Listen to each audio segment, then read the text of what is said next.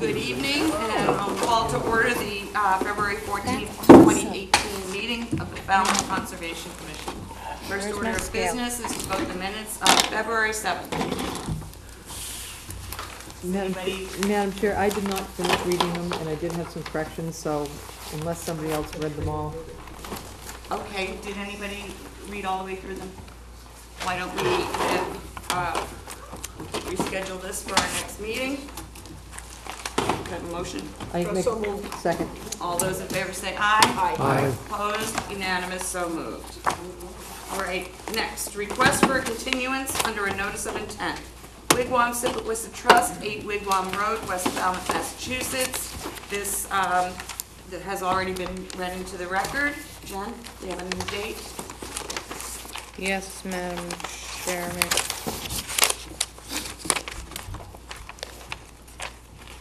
Oh, it is. Sorry, Madam Chairman. It's all right.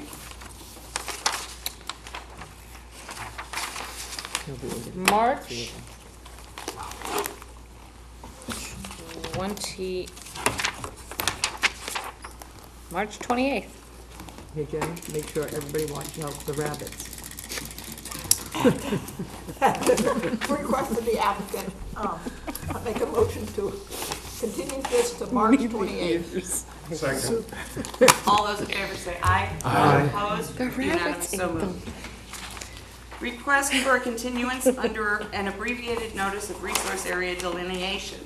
Susan Moran, 390 and 402 Wild Harbor Road, North Falmouth, Massachusetts. Also has been read into the record. Yes, Madam Chairman, they are requesting a continuance until May 1st. As I explained to you, and I know some of the board members would like to know, there have been multiple continuances.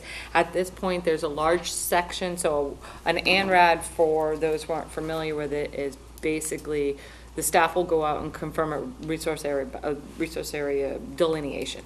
In this case, there are multiple flags in the middle of this delineation line that cannot be confirmed at this time.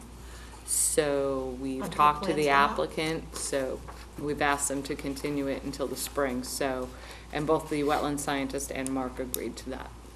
So May 1st. So at the request of the applicant, I make a motion to continue this to May 1st. Second. All those in favor say aye. Aye. Opposed? Unanimous, so moved. Next, we have request for hearings under a notice of intent. Helmuth Circle LLC, care of Randall Lilly, Worcester Court and Alma Road, map 39-16-001A, lots 003, 004, 005, 006, 007, 009, and 010, Helmuth Circle. Private right-of-way and Helmuth Circle, lot 16, Falmouth, Massachusetts, for permission to construct a 40B development of 28 three-bedroom homes along with associated sidewalks, driveways, and the associated clearing, excavating, grading, and landscaping. This is likely to be a fairly big hearing, and so just mainly for the benefit of the board, I'd like to tell you that I'm going to try a little different procedure tonight. We'll hear from the applicant's representatives first, as usual. But then when it comes to the board, I'd like to try, instead of going down the table and each person asking all their questions, to take the questions more topically. And anybody, we'll see how it goes. Betsy has worked kind of hard on this and prepared a little overview, and we'll kick it off with her. Jen, did you want to? Just for the board, this is a 40B. You are reviewing it under the State Wetlands Protection Act at this time only. The ZBA has not made their determination. The ZBA generally likes to include your order of conditions into their decision. So they are waiting for this board to finish your hearing process. If the Zoning Board of Appeals does not grant the comprehensive permit, the applicant obviously will need to come back to you. Right. Okay. And on that topic, I'd like to also say, for the benefit of everyone here, especially the public, that even though we're reviewing this only under the state laws, I think it's entirely appropriate for anyone to make any comments that they want with respect to our local laws, because these are things we may be wanting to certainly include in our findings and conditions. Certainly the findings, I think. So, that all being said, would the applicant like to make a presentation?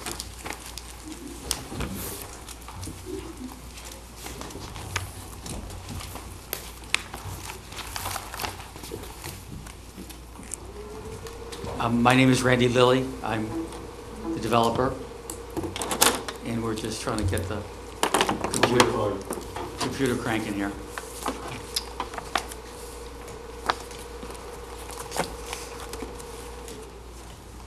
Nothing's turning off.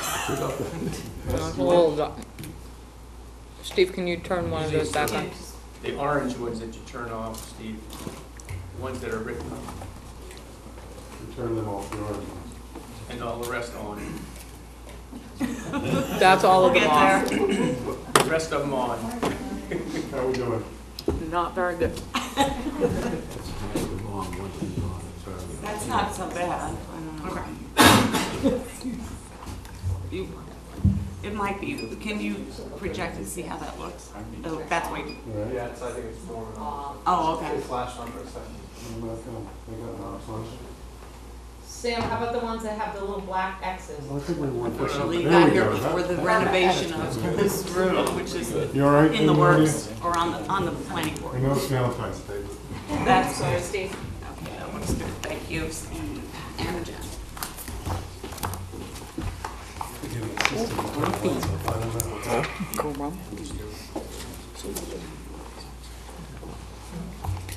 I turned off the computer. Nope, turn. It's blinking, it's like it's warming up or something.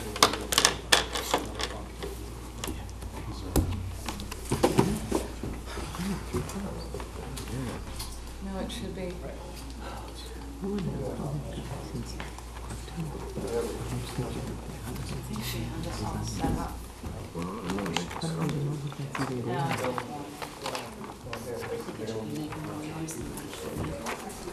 Look, working. All right, On silent. Supposed to be It'll get brighter. There we go. TV screens. Okay, I'm going to just start out with a brief introduction and then turn it over to the rest of the team, which is Brandon from Dupree Engineering and Brian from LEC Environmental. fine, thank you.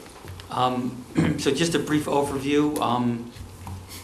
The site is 4.9 acres, and it's bounded by Worcester Court and Alma Road.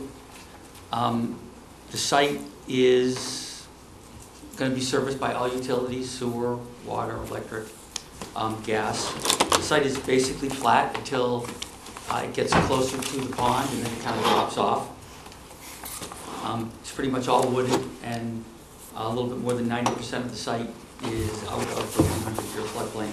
We are proposing 28 single-family homes, 7 of which will be affordable. These are 1,700 square feet.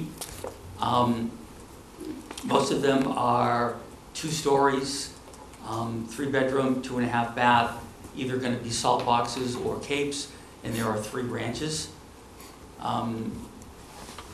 And the average size lot is 6,320 feet, but most of the lots are between 4,000 and 5,000 square feet, with several that are larger and a few that are smaller. I think that's sort of a general overview. The concept is kind of a Cape Cod village, cedar siding. At least half the homes will have front porches, fenced-in backyards. Sidewalk that's going to walk out, that's going to go throughout all the way to Worcester Court. So to talk more about what we're here, I'm going to turn it over to Brian to talk about the Thank you.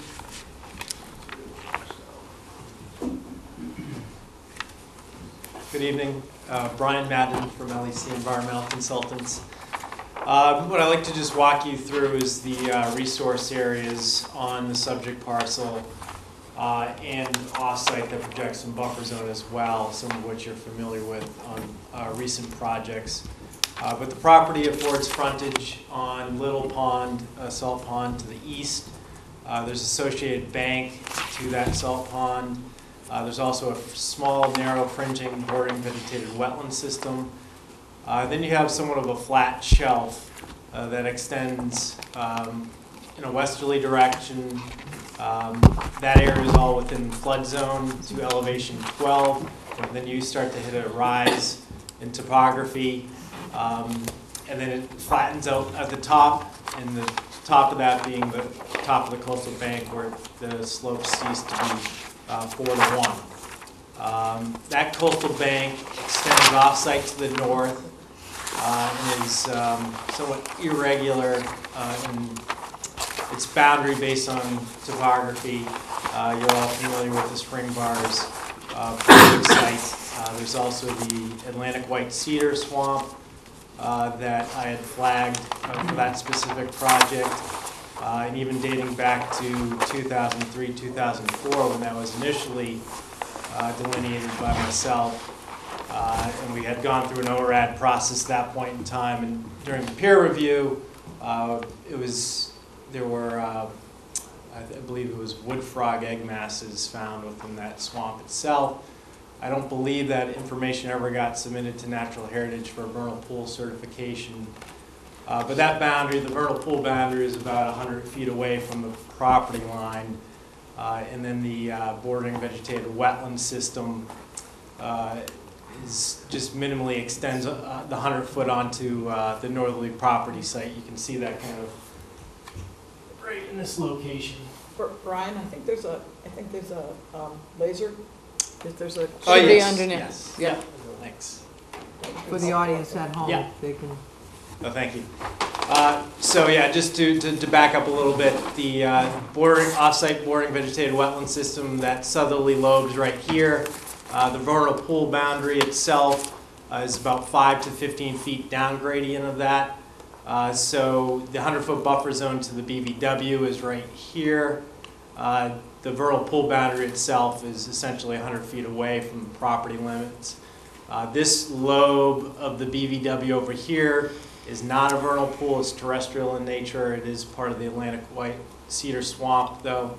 And then you can see the coastal bank boundary here on site, extending off site, and then projecting buffer zone here in the dashed blue. So that is essentially the most landward resource area, and the proposed project is located within the buffer zone to that resource area. There's about 150 to 125 feet approximately between the top of that coastal bank and Little Pond, which will not be disturbed as part of the project. And also, as it relates, the project site is not located within a map priority or estimated habitat by Natural Heritage. And as Randy had mentioned, that once you get to the top of the coastal bank, it's relatively flat all the way out to Worcester Court. And I guess maybe for the chair's request, are there any questions on existing conditions before I turn it over to Brandon to discuss project details? Well, we would normally Okay. just let you all continue, and I think All right. that's probably best. Okay. Thank you.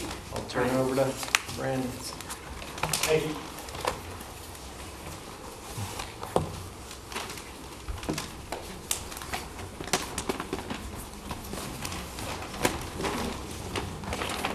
Good evening, my name is Brandon Carr with DePreet Engineering. I'm with a civil engineer on the project.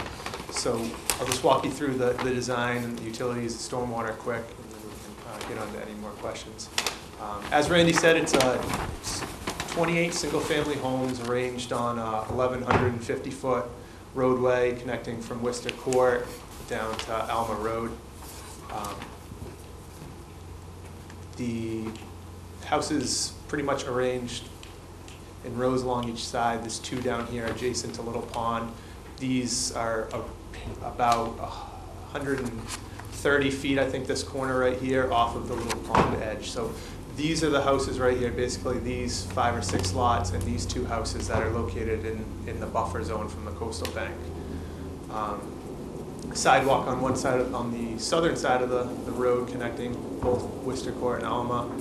Public utilities, so no septics, will be public sewer, public water.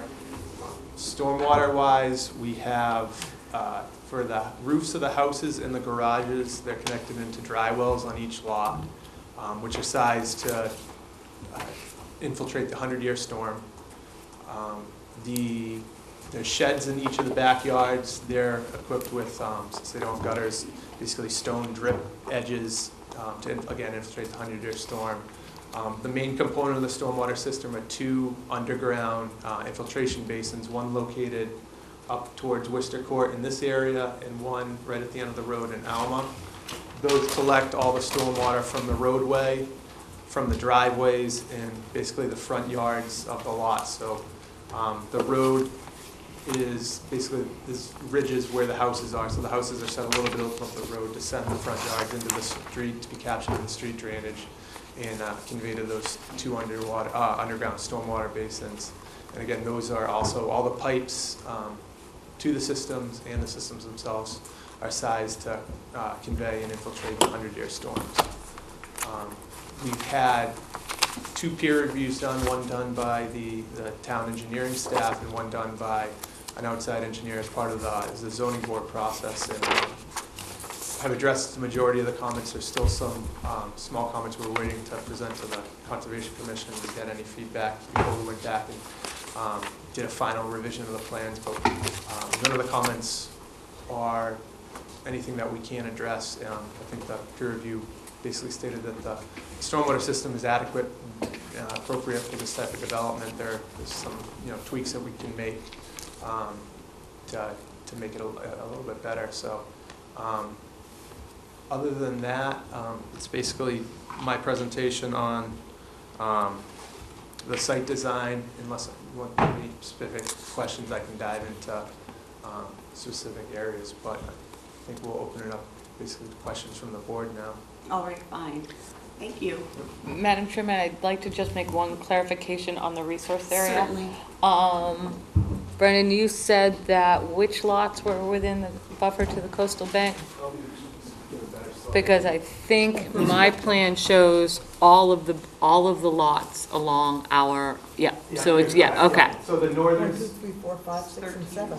1 through 13 basically. Yeah, 1 through 13. I thought you said it was just the first, Yep. yeah, No, 5. you're correct. I Okay. was kind of leaving out this section of the coastal bank here, but yes, lots 1 through 3 here, and then 4, 5 through 13 are within that buffer area. And one other thing, Madam Chairman, just so they can complete their presentation, and I could have missed this.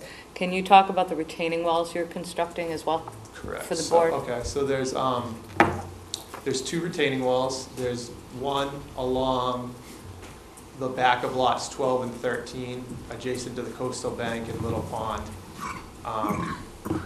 And then there's one that runs along the backyards of 7 through 10, and then from 2 down to 6 with an opening here for an emergency spillway. There is a low spot in the road here. It's not designed to convey any water up to the 100-year storm, but instead just to leave almost like a relief swale here so that it would spill out here before it pooled up to any of the houses. But like I said, the stormwater system is designed to capture and convey the 100-year storm, which I believe is 7.2 inches of rain. How big are the retaining walls? This wall is, I believe, 3 to 4 feet, and these are in the same range, about 4 feet at the highest, which is, I think, behind lot 7. Okay, thank you. All right, thank you. So now we'll turn to questions and comments from the board, and it's up to you folks to decide who's going to answer what questions, but each time I'm afraid you need to come to the podium and use the microphone. Betsy, would you like to open this up? Okay, can I just follow up, go on Absolutely. the discussion? So what's the purpose of the wall behind you know, 4, 5, 6, 7, 8, 9. On the northern side, Yeah. this area right here, as you get to the property line, if you look at the existing additions, drops in this area to below, you know, this is about elevation 13, and we're up at elevation 18 or so, with, I think, 17 point something in our low spot in our roadway. So that's basically to retain those backyards. But it's not, it doesn't, it's not the top of the coastal bank. It is not the top of the coastal bank, no. It's, But, and where there is, where when it was flagged, when we walk straight out from Alma Road to where it is right at the edge of the coastal bank, you don't have any kind of retaining wall, and it is really steep. which section do you, So see where, what is it, number Pretty much 11? straight up from the road. here? Yeah, Yeah, right. Believe we're grading that lot so that there's no wall at that end. The existing grade here is about 17, and then it drops off at the top of the coastal bank, I would assume. But have you been there? I have, yes. I mean, you could drop a penny from, like, the edge of the, Grand Canyon. yeah. Yeah, I Very believe that, steep. that's backing here off our side. I think that's one of the, I'm sorry if I could just, All right. okay. I think one of the problems that I know myself had was figuring out where the heck I was. Some of the markings out there were, it wasn't really staked off, they were just flags and tree leaves. And I had the same impression, I thought, further up. Maybe it was down here, but I don't really know. But it was almost totally vertical. Yes, those vertical areas, we got it flagged today. I haven't been out there since it's been flagged. I've been out there previously several times. I would assume would be these two coastal bank edges where they're closest to our property. And Yeah, as that's we, where it was. yep.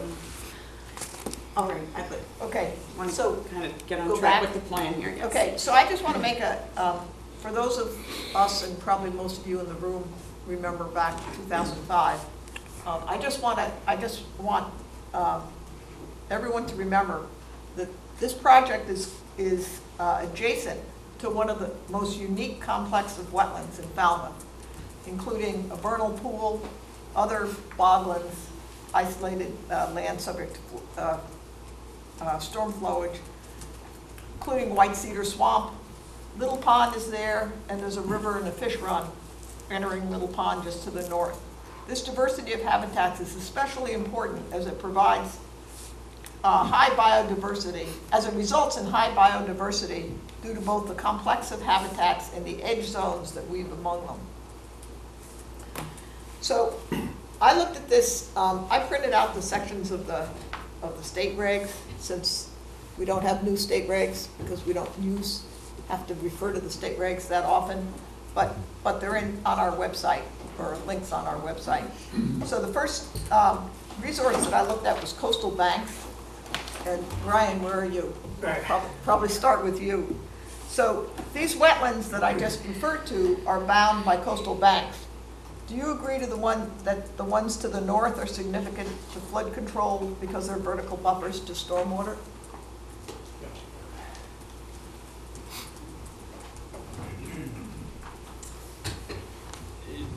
Just to reiterate, you're asking for significance to the coastal banks offsite to the north as it relates to storm damage prevention? Yeah, not entirely off-site. Okay. Well, certainly, yeah. I mean, the one on-site on the eastern portion of the site, this particular plan doesn't have the topo on it, but you can see where elevation 12, which is the flood zone, intercepts that slope, which is about midway up. Yeah, certainly that coastal bank can provide storm damage prevention and flood control. It's obviously not functioning as a sediment source. Well, actually, I don't agree with you completely. Right now, it's not functional. Right now, it's not. You might not have seen any scouring, but it's just like the people who live on the edges of volcanoes that haven't gone off for 200 years, that are now going off. If there's a major storm, this could potentially, both areas of coastal bank could potentially provide sediment. Potentially sometime down in the future, yes. Under existing conditions, there's about 125 to 150 foot forested buffer to that top of the coastal bank on the east side of the property. From Little Pond to the top of the bank. Top of the coastal bank. On the eastern, Correct, yeah. right. And yeah, and you know how the contours and the pass excavation on the Spring Bar site. I think that during that project review, there was discussion about significance of all the different mounds and stuff like that. So I won't weigh in on that, but yeah, certainly the east side, we do recognize that. Okay. So I guess my concern is, how do you think this project is going to impact the vegetation on the slopes of those coastal banks? Yeah, so essentially the standard under the state act is that as you work in a buffer zone, will it adversely affect the resource area and the resource area's ability to provide the functions. And in this case, for the coastal bank, it would be storm damage prevention and flood control. You know, with that retaining wall, talking on lots 12 and 13 here, being essentially just offset from the top of the coastal bank. You know, it is relatively close. The intent for that retaining wall is in some manner to function as a physical demarcation for permanent development footprint to avoid future creep or encroachment towards that coastal bank. But you know, we've begun to take a look at that and see if there are opportunities to pull that in a little bit to provide a little bit more buffer zone protection in that location. Okay, you also talked about, this is a little bit away from coastal banks. Well, in this case it is coastal banks, but also the retaining wall in the other area. My understanding from what you said was that it's going to be kind of to be providing a backyard, so are you planning to build fill up against those retaining walls? Yeah, Olive Branch. Yes, and those are fill walls, so our site would be higher than the adjacent, the property to the north, yes. So that'd be. So have you provided cut and fill calculations for? We have, I don't think we've provided them to the town. As part of the design, we always look at cut and fills. Well, I think that would be, I think this board would be interested to see what the current topography of your site is versus the final topography. Yeah, it is a fill site. The roadway on the grading utility plans provided, we show that at the low points, the road grade is slightly below existing grade, but at the high points, which are down at this corner and in this area, we are filling that road 3 to 4 feet in order to convey the stormwater in different directions. So due to the present soils on site and the A and B horizons available on site, not being suitable for road bays and things like that. So there would be imports for road bays, concrete, asphalt, things like that. So it would be a net import site of, I think we were in the 6,000 yard range over the course of the entire development. Okay, but I think I would like to see.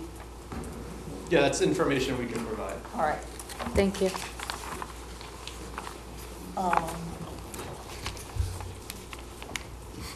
Yeah, well, no, I have one other question, and that is the vegetation on those coastal banks. So how do you intend to protect the vegetation? If those coastal banks become denuded, and especially that area by, I can't even read it now, but 11 or 13, 11. 11. I mean, that's a very steep coastal bank, and right now it's fairly heavily vegetated. How do you propose, I didn't see any limit of work on your, I mean, maybe you're assuming that we assume that the entire site is gonna have a limit of work. Yeah, there is a limit of work shown on our site plans, I believe. As Randy mentioned, all the lots will be fenced along the back, so that will be a physical barrier along that retaining wall. It's right along the property line, if you look at sheet 7 of the plan, but basically it runs, obviously, along the property line to construct that wall down here and then along this wall. So you're gonna put in a limit of work before you construct your wall, Correct. presumably? Yes, that would be the first step, yeah, before any clearing or anything like that would be to demarcate the limit of work, put up your erosion controls, things like that. And so your intent is to have no damage past that limit of work? That would be the. Vegetation. Yep. And that's all I had on coastal bank. Okay. Number 2, sheet 7. Are there any other questions or comments? Okay, go ahead, Mike. Yeah, that stone wall, the wall along the back, top of the property is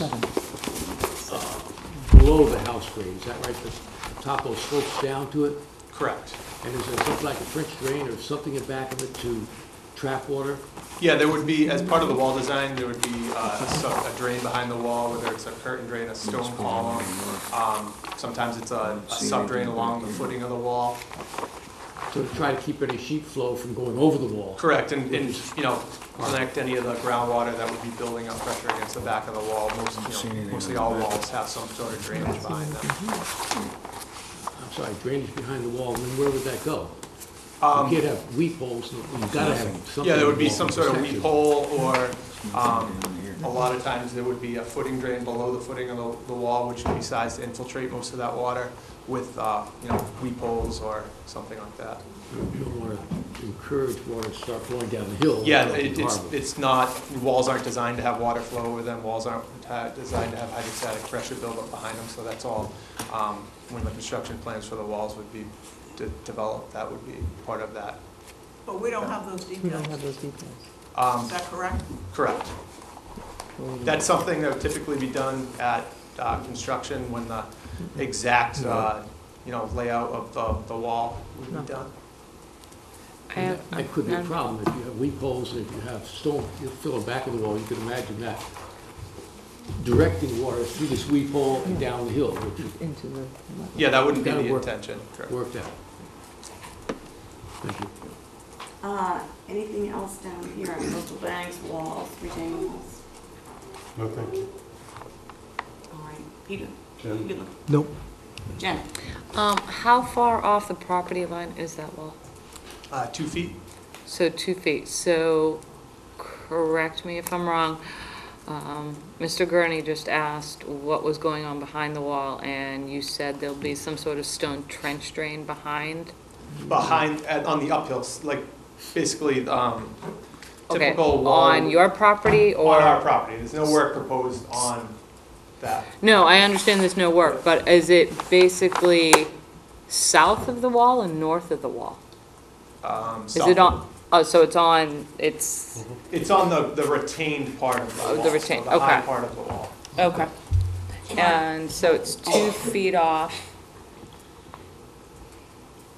And you can dig your footings for that size wall 2 feet off your property line?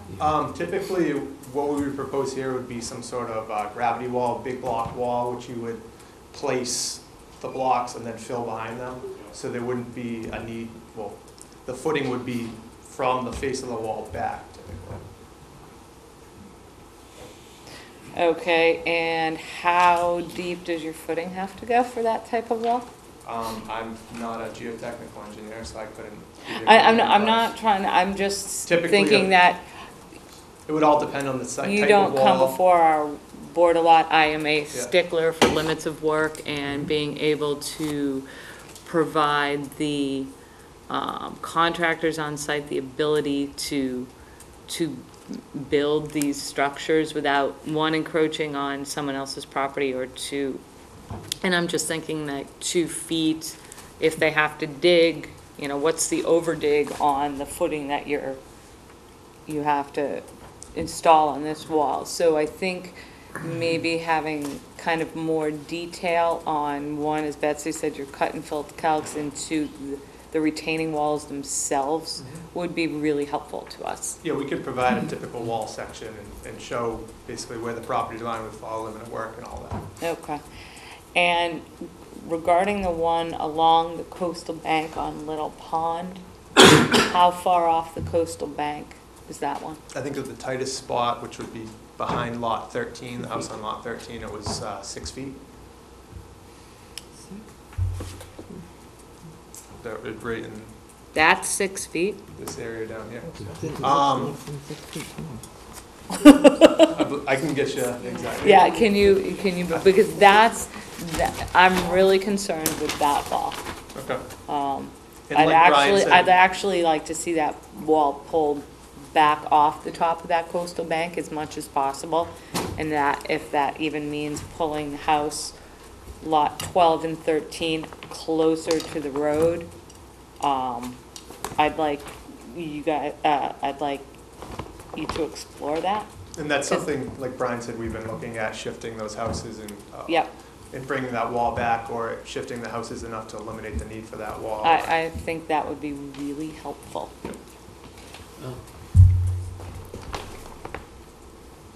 That's it? That's it for walls and banks. On the same subject, where the wall is there a wall in back of 11? There's no wall. There's no wall in No. back of the lot. Okay. That's fine. All right. I think Lauren?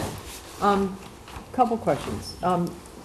And first thing I'm gonna say is I did go out to the site 3 times. I went out there today, twice. In the morning nobody was there. When I went later, somebody was there. How did you have a GPS to flag? I mean. Yes, he had a GPS. Okay, all right. And I know that you're new to this, but Brian is not new to this. Staking is really important.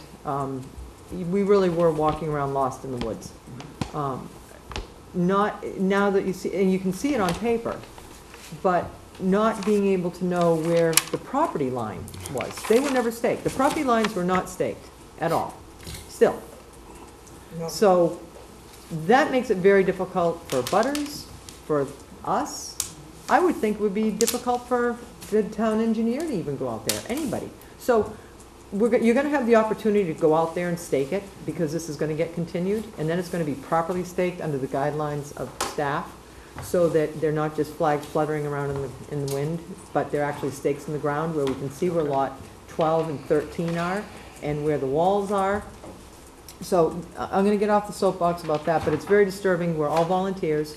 We spend a lot of time on these projects, and we go out in the field, open-minded, to see things, and when we go out there and all we see is a forest with trees and no staking, it instantly gets us a little upset. We like the forest with trees. We like the forest with trees. So, that being said, could you please show me, and Courtney and I are trying to find this limit of work. Could you show me what it looks like on this? I'm on sheet 7. Sheet 7? Now, what is all this along where the houses are on Alma Road? I see a line that looks like a wall, or is that the limit of work? You're saying behind our proposed houses? Yeah, like along lot the- 14, 15, there's a little line with little, it looked like, because you don't have a legend, yes. There's don't a have double line. It's a double line with little gizzies in it. Yeah, that's About 2 feet off What is the, that? so there's 2 feet off the line. yeah, Is that a sidewalk? Is that your limit of work? it's a stone drainage trench for the backyards. Basically, there's Oh. sections of our lots in that flow back towards the back property line. There's portions of the adjacent lots along Alma that currently stormwater flows onto our site. So we designed a stone infiltration trench to infiltrate any of that runoff. Again, you're new, you get one round making mistakes. Next time, on the legend, so that we don't have to we're making this up as we go. I looked at this and I had 3 things. Is it a stone wall? Is it a limit of work? Or is it a sidewalk?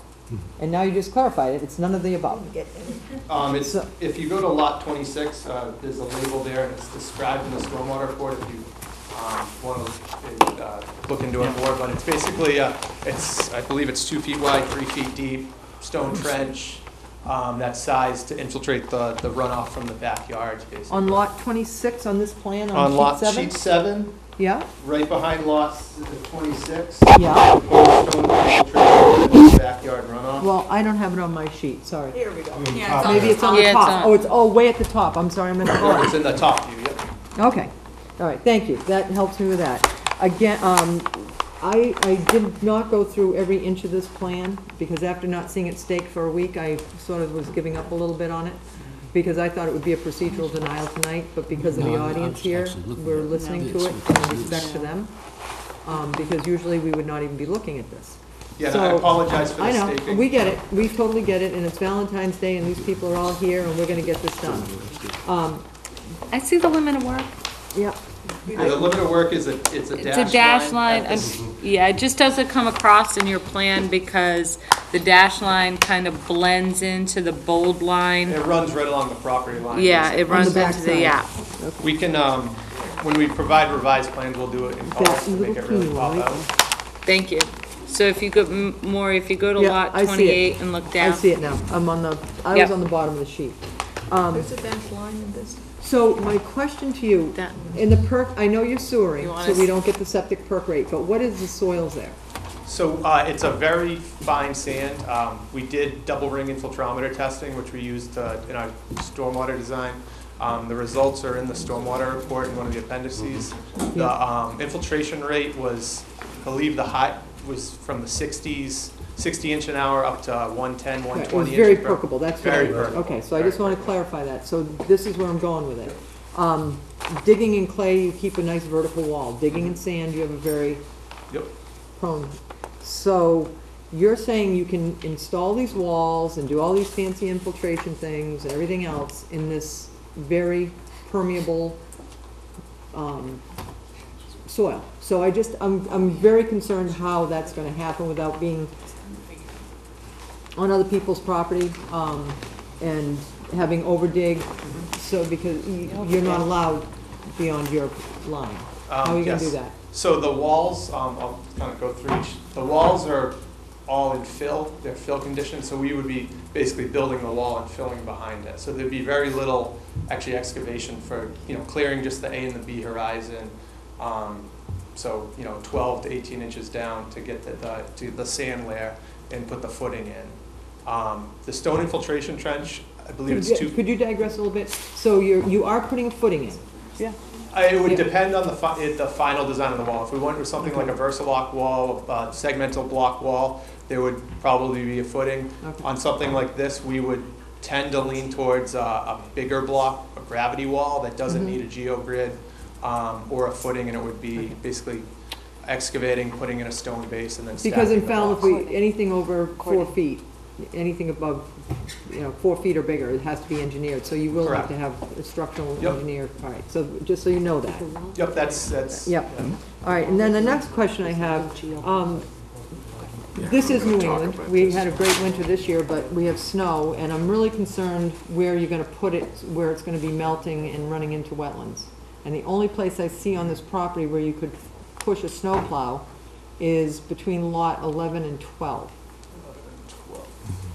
And it's the only open space, or between the road onto Alma Road and 13, So, with all the salt and chemicals that are in the snow when you pile it. correct, there would be no intention to pile snow there. There's 2 areas where the underground infiltration systems are, here along Alma and here up adjacent to Worcester Court that could be used for Okay. snow storage if needed. And both those areas are graded to drain into the roadway. Okay, then that's the next thing I'm gonna go to, the drainage. I really am not too keen on the emergency drainage. Spillway. Spillway. As soon as you said spillway, that means that you have obviously pitched something to go that way. But you told us that everything was going into these underground systems. Yes. So, Nothing's pitched to go over the spillway unless there was some sort of failure of the stormwater system, and it would go over the spillway instead of being directed towards one of the houses. The collection system, so the catch basin inlets, the pipes, and the underground system have all been sized to collect and infiltrate the 100-year storm with minimal ponding in the roadway. I believe at that area I was talking about, which is right here between lot 6 and 7, there's enough potential storage in the roadway to pond up 1.5 feet if that was ever a failure before it would go into that storm, that potential spillway. It's just an extra measure instead of something catastrophic happening and flooding out these homes. It would have an overland exit from the site. Okay, as long as it doesn't become the site. Yeah, correct. In That's the usually what stormwater happens. analysis, we've shown that up to the 100-year storm, there's no intention to send water over that Well, site. yeah, but that is a concern. I don't know how. I have a question. When you were discussing the drainage, and I think Courtney wants to go back to the retaining wall issue, but when you were discussing the drainage, you said that the drainage was for the road and the driveways, correct? Correct. Did you take into consideration the roof runoff? The roofs, there's dry wells under each driveway, There is? size for Okay. the roofs. Okay, excellent. For the roofs and the patios? The roofs, the patios, the front garages. I think we have a note on the plans, and we've intended that any backyard patios would be pervious pavers. Okay. And as the town engineer pointed out, are you going to limit construction on the lots to what is designed? So let's say somebody wants to put a bigger patio or an addition or something like that, have these, drywalls been sized to handle that? Or is there going to be a restriction on the site that, what is constructed? Is there going to be like a covenant or something placed on the village? There would be some restriction on what, and the approvals would be to what's shown on the plans currently. So there's 28 lots, 10 are shown with single one-car garages, all are shown with a shed, and I think 23 are shown with an optional sunroom or patio off the back. The stormwater has been designed for that potential maximum build-out. So if everything all shown on the plan was ever built, the intention is that would be the maximum amount built, and it may not, people might not build out a garage or a sunroom, so it would end up less than that. And typically we add a 10% factor anyways on our stormwater system. Now, when you went back and said it will be in the approval, whose approval? It's come up at zoning, so I Okay. would assume it would be noted as part of Okay, that so you're not approval. gonna have any covenants in the neighborhood or anything like that? There's not gonna be a homeowners association with a covenant saying, this is it? There will be a homeowners association, so it's something that we could add. Okay. I'd just be concerned about additional stormwater runoff. And I am gonna echo Maury's concern when you said spillway, and I had read it in the engineering thing. I'm not quite sure, and I'll have to check, but I did not realize somebody could discharge stormwater off of one site onto can't. somebody else's You property. can't. And we're not doing that. The intention is that there would be an overland flow in case of an emergency if the system, it's no different than a yard being graded towards somebody else. You can't, in the town of Falmouth. You Okay. can't grade for somebody else's yard. It has to all be maintained on your And lot. if you, in our stormwater report, it is shown that we're not increasing flow off the site. Well, I guess if we put that across that wall, then that won't be a problem. And you don't let it go down there. But the other question is, why wouldn't you put it on where you have this underground system? And they have these wonderful rain gardens now that they design, where it's not just, obviously this is gonna be covered with turf. I don't know what is gonna be on this It system. would be grass. All right, so you could actually make a swale, so you could bring that water, instead of it going toward the vernal pool in the White Cedar Swamp, which, just so you know, that's probably about one of the worst things you can do to a White Cedar Swamp or a vernal pool. Like that'll kill them right off. And those are the two probably most coveted things we have with conservation, are salt marshes, vernal pools, and White Cedar Swamps.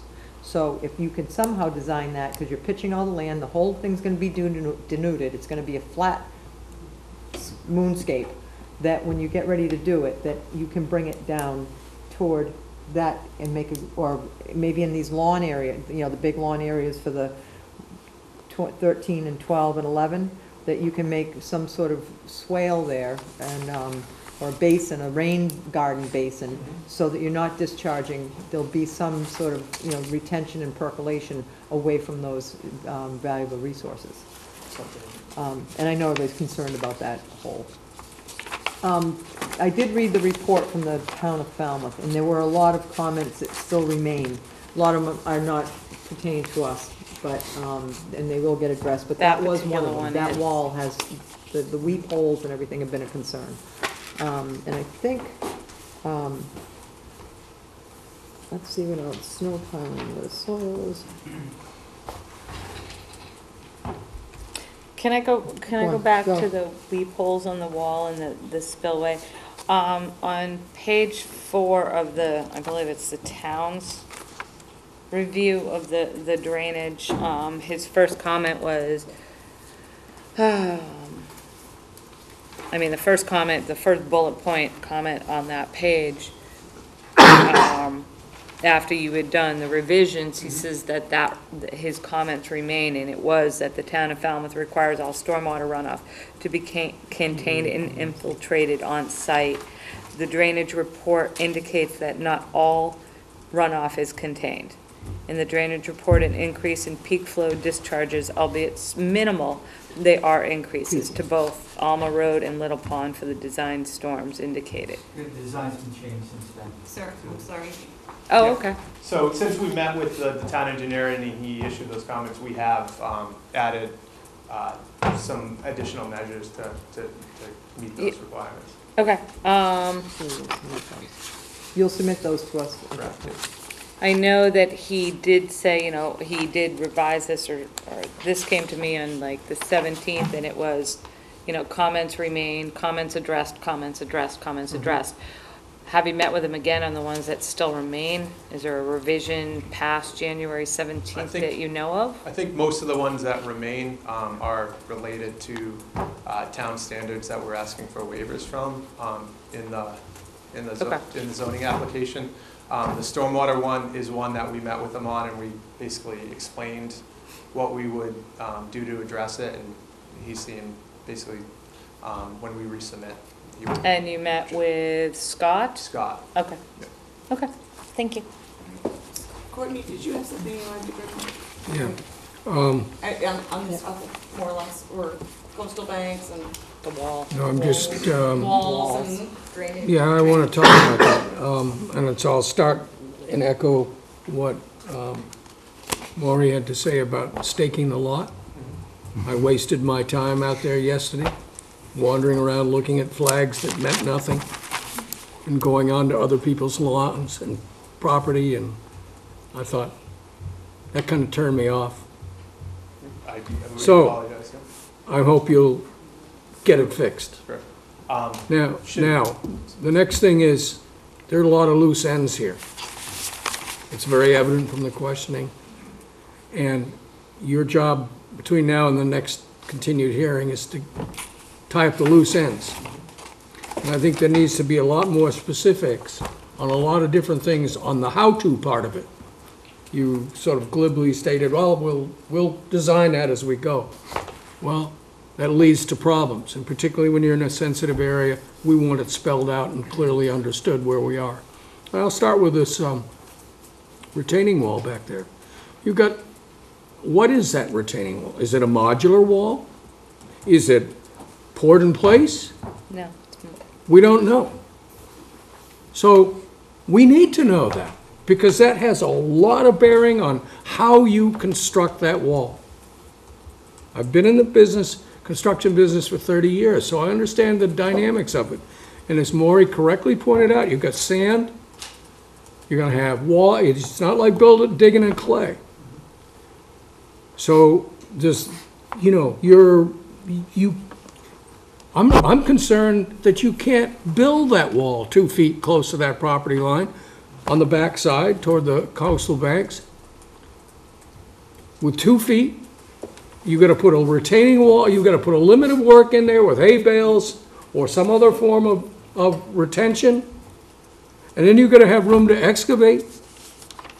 I want to know what that's all about. That's what the board wants to know. And we can provide that information. Yeah, absolutely. I mean, I'm skeptical that in 2 feet, I've dealt with these walls, and I know, and I built stone retaining walls just like this in similar situations. So I know it can be done, but it's tricky. And, you know, part of it has to do with the footings, and how deep are the footings, how wide are the footings, how, you know, all of that, and without that information, we're all wandering in the dark. I'm concerned, second of all, about, you know, it's fine that you've got lots of downspouts, and you're taking all the water off of the roofs and off the road and so forth, and it looks great on paper. But when I hear you tell me, oh yeah, we're gonna put the dry well in the middle of the driveway, and you're paving the driveways? Correct. Okay. And how long is the shelf life of one of these dry wells? I mean, how big is the dry well? Is it a 2x2 with some stone around it? It's, detail on page 11, it's 3 feet deep, and the footprints are around 120 to 140 square feet. Now, I understand you're gonna cut all the trees down, so there won't be very many leaves falling in the gutters, but there's still sediment that gets into those gutters. Sediment goes down the downspouts, and where does it go? It goes into the dry well. How long does it take to fill up a 3-foot dry well? And so what's the maintenance plan? Doesn't seem very practical that you're gonna put this in the driveway and then foist this off on the poor homeowner 5 years down the road when he's gonna dig up his driveway to replace the dry well. It's overflowing all over his lawn, down the street, and onto other people's lawns and those things. So I think we need a maintenance plan. There's a operation and maintenance plan that was submitted as part Yeah, of and so who's doing that? the dry wells would be the responsibility Yeah, of the yeah. individual homeowners. Right, okay, so you're making it tough for them by putting it in the driveway. Something we can look at. You know, these are kind of practical things that if somebody in the business, in the construction business, who has to deal with it, and particularly deal with the consequences of this, when I get a call from a homeowner saying, you know, all my dry wells are backed up. Oh, well, we gotta dig up your driveway. That's only gonna cost you another $5,000 or $6,000, because we have to get an excavator out here and repave it. Do a better job than that. Just to follow up on the operation and maintenance plan, Brandon, you said one has been submitted, was one submitted I believe so, yes. to us? I believe so. I can confirm that. I can look in the main file, because I just don't have it with my stuff, so, and I don't see it in the stormwater report, I just say a separate operation and maintenance plan will be, submitted, I can look. So who's responsible for maintaining all the roads and all that? There would be a homeowners association established. And are you gonna have clear covenants that tell them what they have to do? You're saying, you're shaking your head, Yes, yes? yes, There- yes. That will be part of The buying into homeowners this. covenants, correct, yes. So we want methodology, we wanna know how you're gonna build this wall, we wanna know maintenance plan, we want a little more, I want more information. Maureen? Just a fast, quick point. When we have steep banks like this, we usually require a double row stake straw bale line. And I just want to bring that to your attention because, and you can't put anything against them. That's always in our standard conditions. And I just want to make sure that you understand, you know, a straw bale is almost 2 feet wide. And if they're double row, they're 4 feet, and you're already 2 feet off the lot line. So just to make sure you know what your limitations are in working in these areas. And that's all, thank you. Thank you. Mark? I saw in this stormwater report, at least for some of the design, you used a factor of 2 for the infiltration rate, a safety factor. Yes. Is that right? Yes, yes, yes. And is that also applied to the stone French drain along the back of the lots? So for the infiltration rate we use, like I said, we did the double ring infiltrometer testing. I think we did 6 or 7 tests throughout the site. We took the lowest infiltration rate and then we halved that, and that's the factor of 2 that you're referring to, and that's what we use for That applies to both? for all the infiltration BMPs on Including site. the trench? Including the trench, the dry wells, the underground It should basin. be in pretty good shape. I would agree, yes. Brandon, we don't have Okay. your I'll make operation. sure we get that. And sorted. if you could submit like, How many copies? 10 copies of Okay. the operation and maintenance plan, just so the board can review it as well, it would probably be helpful for them. Okay, Thank definitely. you. All right, have we exhausted this subject? Yeah, no. Sorry. Mary? What do we have in there, You have- Madam Chair? Yes. Oh, Peter, yes. Yes. You have referred to the 100-year storm as a reference, and I think it's the 100-year storm or the actual maximum recorded storm. What figures are you using for rainfall for all the correct The calculations? rainfall amounts come from the Massachusetts Stormwater Handbook. 7.5 inches, or? Yes, I'd have to look. I believe it was 7.4 or 7.5. I think we have it in the stormwater, but I can go look it up. Okay, but have you checked the maximum recorded for this area? I actually looked up at least the past 2 years, and it was 3.8, I believe, in the closest monitoring station to the site. And where was that? East Sandwich, I believe. I can get the data. I have it in my pile over there if you want. Okay, All right? okay. You all set? Betsy? Brian, I don't want Brian to feel left out. Thank you. At some point, page 3, in the NOI, you referred to using the same DPW line. And I don't know whether it was the DPW by Little Pond or the wetland edges of the vernal pool and the White Cedar Swamp. But anyway, from an ORAD issued in 2004. Is Well- that correct? I mean, that was in page 3. Yes, no. The wetland boundary, at least, the wetland boundary over here, I believe, that was, or at least a portion thereof, was updated recently for the Falmouth Housing Corp's project, but I don't believe this one has been subsequently updated. That is off-site on that property, so we don't have access to flag that. But again, the most landward resource here is that top of the coastal Don't they area. need to get permission to do wetlands that have buffers within their project?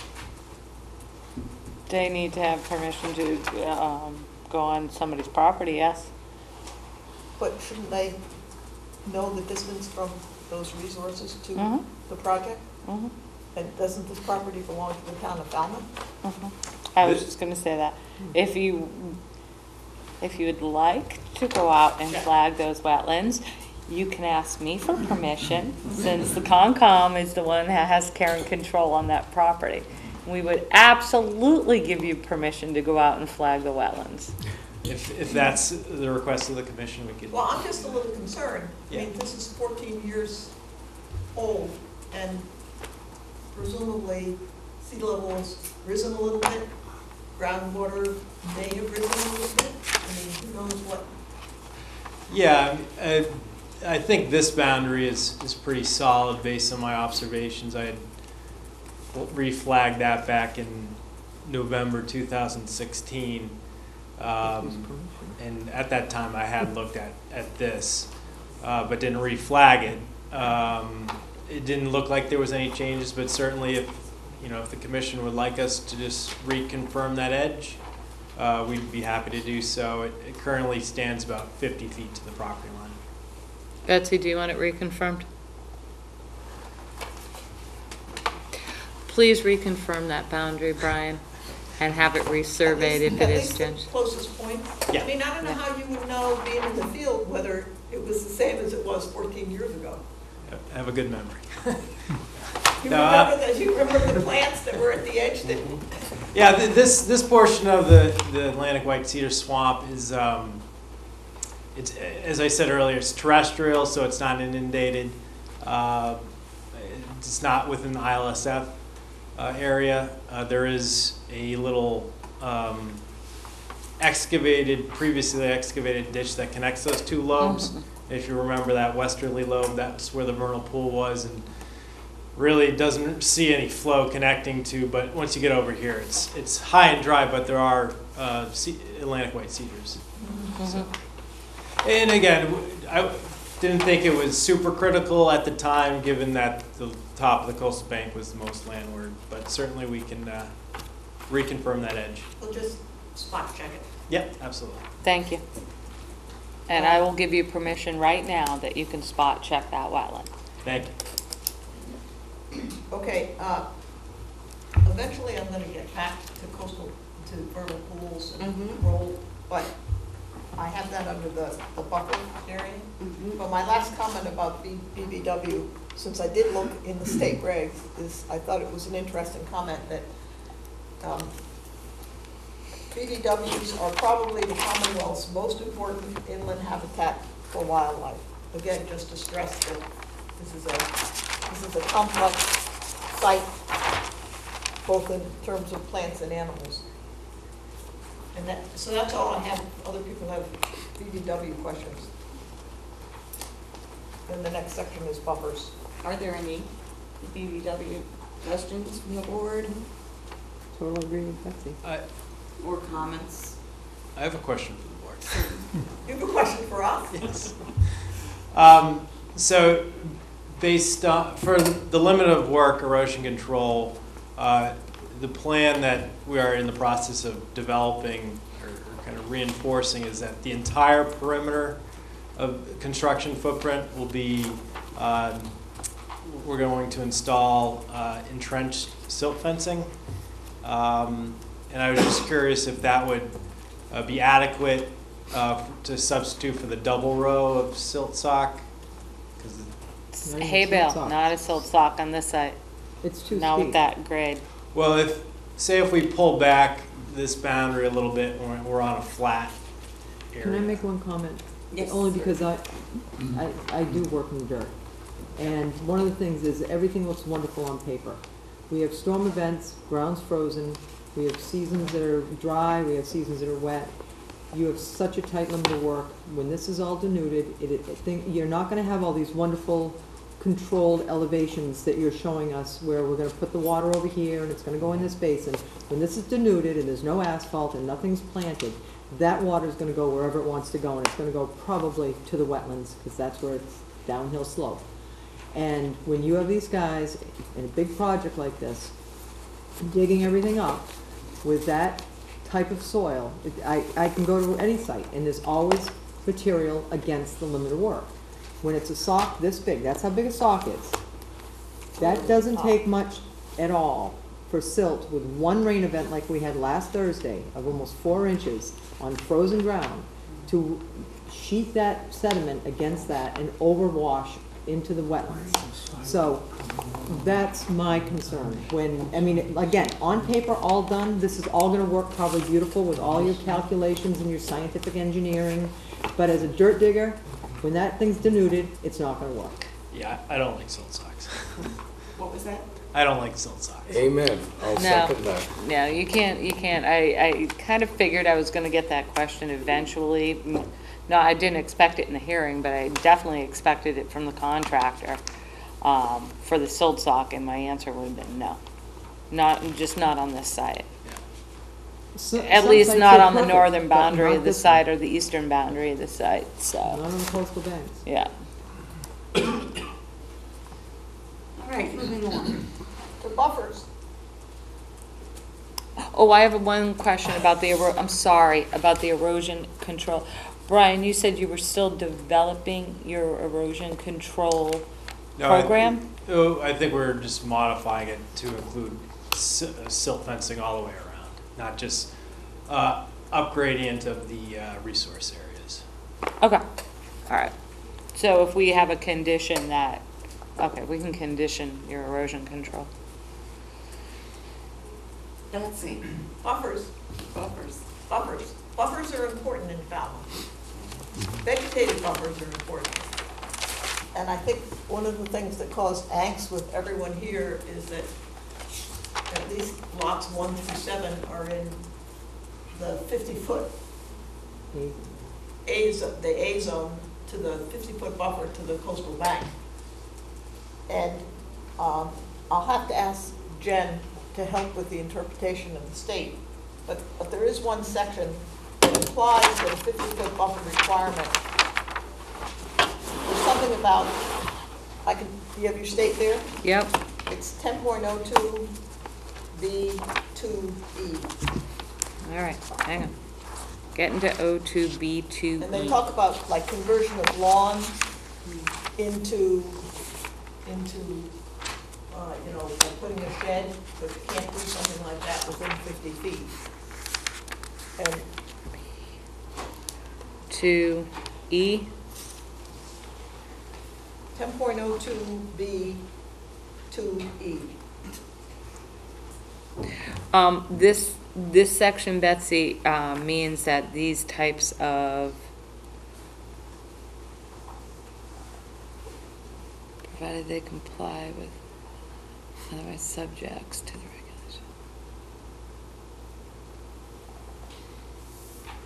regulation. Betsy, this section actually is minor activities that they don't have you filing a notice of intent for.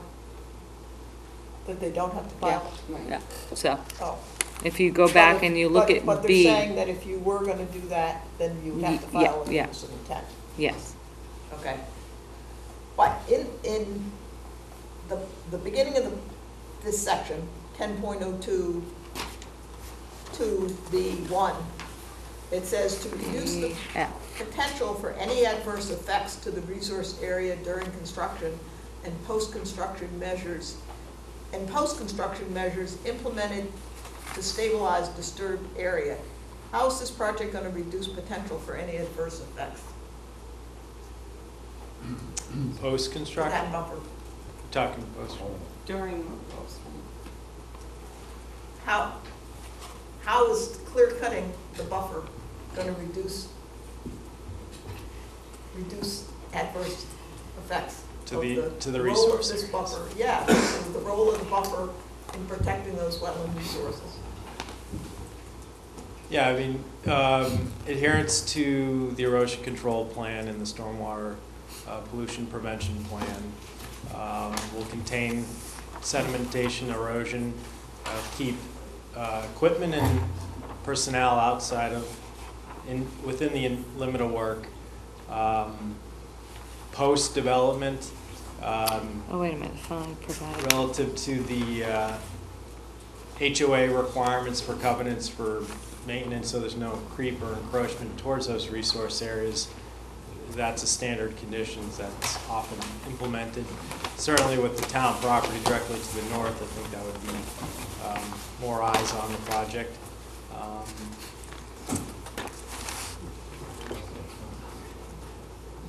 Okay, and then Randa just mentioned that there are currently proposed fences along the backyards. Split rail fences? 6 foot. Okay, 6 foot stockade fences, so that would contain any future creep or encroachment towards those resource areas. That are wildlife friendly fences? 6 inches off the ground. Yes. We can design those, yeah. Maybe something along the back portions of lots 11 and 12, or sorry, 12 and 13. I would probably recommend something like a split rail fence back there. That's a little bit more wildlife friendly. Oh, absolutely. You're gonna have a fence back along that retaining wall? We're contemplating it, yes. It would definitely have to be a split rail on 12 and 13, and I'd like you to consider even a split rail on the northern part. Okay. We'll take a look at that next. Well, I would imagine that people living there would rather look at, you know, a nice wooded backyard, like woodland behind them instead of a fence. That's me personally. But, I mean, I think a split rail fence would allow for the passage of wildlife in that area, if there's any wildlife left. Well, of course, my last point is, and I brought in some other material which I'll submit to the record that comes from the Mashpee regulations. But the vernal pool, and I realize it's not a certified vernal pool, but you recognize that the vernal pool organisms there, you've seen them. It's just barely 100-foot limit to the vernal pool, but in fact, this entire area is ideal habitat, upland habitat for the vernal pool species. And I wouldn't be surprised if the people who live there see wood frogs and yellow-spotted salamanders, and will be seeing them within the next month there. So, and I just have a final comment about the buffer. I thought your description, I thought it was a lovely description of the you called it a moderately vegetated forested upland, but you described the species that were there. And they're all native species. Yeah. It's you know, it's like a perfect habitat. It's like what we would want people to develop a buffer, if they had to develop a buffer. Unusually, no invasive. Unusually, yeah. I know, to me. I mean, there are invasives to the east, and there's, you know, like there's English ivy kind of sneaking in from that house that's there. Any of us who live in neighborhoods who have a scourge of English ivy, it's kind of like a monster that you can't get rid of. But anyway, it's a beautiful woodland. But that's all I have to say about buffers. All right. One thing on this plan, is there gonna be a path to the water? Yes, good question. Because it says in the legend that there was a pond access, but I didn't see any on, Nothing's there's no proposed. pond access, okay. I did see where it says some items will not appear on the plan, but I just wanna make sure I didn't miss that. That's it. All right, so, Look at my notebook. Betsy has gotten to the bottom of her list of questions, and I'm just wondering if anyone else on the board has anything else they'd like to comment on or ask about? Yes. You look like you do. Yeah. Go ahead, Rita. Are we sticking to a particular topic of Betsy's? No, at this Okay. point, it's Okay. whatever is left. The endangered species, you said that you checked with the Massachusetts Wildlife and saw that this area wasn't designated for endangered species. Some of the abutters have indicated that they have seen endangered species in that area. In 10.59, estimated habitats of rare wildlife and so forth, I wonder if there is any input for changes of reports of endangered species. Yeah, thank you for bringing it up. Yeah, we're aware that the abutters have submitted records of eastern box turtles. It's a state-listed species of special concern, I think on the property right around here in this location. While the site is not mapped as priority habitat or estimated habitat by Natural Heritage, given the observations and those photographs that were submitted with the ZBA, we did proactively reach out to Natural Heritage to discuss whether or not they have any comments or anything along those lines. Because the site is not mapped within priority habitat and estimated habitat, they cannot assert jurisdictional authority on the review, but through talking with the applicant, we are voluntarily proposing to implement a Natural Heritage Approved Turtle Protection Plan, and that's where the evolution for the silt fencing, the in-trench silt fencing encircling the entire limit of work. And so what will be performed as part of the protection plan is that we'll, during the active season, around the entire perimeter, we're going to install that in-trench silt fencing to function as a temporary turtle barrier, and then we'll be conducting turtle sweeps, pre-construction turtle sweeps prior to site clearing within the interior of the footprint. So if any turtles are within the construction footprint, they will be relocated outside of that. And that barrier will be maintained during construction, so there's no breaches for turtles to get back in. And there will be some contractor education. There'll be reference materials passed around to educate contractors, keep an eye out for this, and if they do find anything, what steps and measures to appropriately relocate that individual. Can No. you submit your turtle protection plan to us, Brian? Yes, it hasn't been yet prepared, but yeah, we can pull it together. Okay, and if you were to relocate them, if you found any of them, where would you relocate them to? We'd relocate them in the eastern portion of the site. Again, there's when I do these, I don't relocate on off property. I know that's town property. You know, if the town is okay with that, I could do that. But typically, I would keep them on site. And again, that's you have about 125, 150 feet to Little Pond. Okay. So after the construction is done and the people have moved in the next year and the next year, if the turtles come back to the impervious surfaces, that's loss of habitat? Yes? No? Yeah, I mean, the development footprint, I wouldn't qualify that as habitat post-development. You know, oftentimes in projects like this, we'll pass around like a fact sheet to homeowners just to educate them that, you know, if you do find a box turtle in your backyard, just, you know, kind of let it be. If you do find it on a roadway, relocate it to a safe area. That's something we can, you know, typically submit as part of an HOA packet.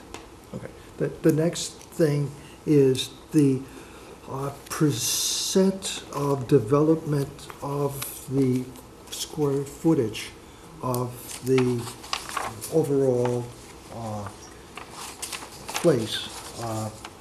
Some of the documents refer to different percentages of developed land, which I would assume would be impervious, but some of the things are contradictory.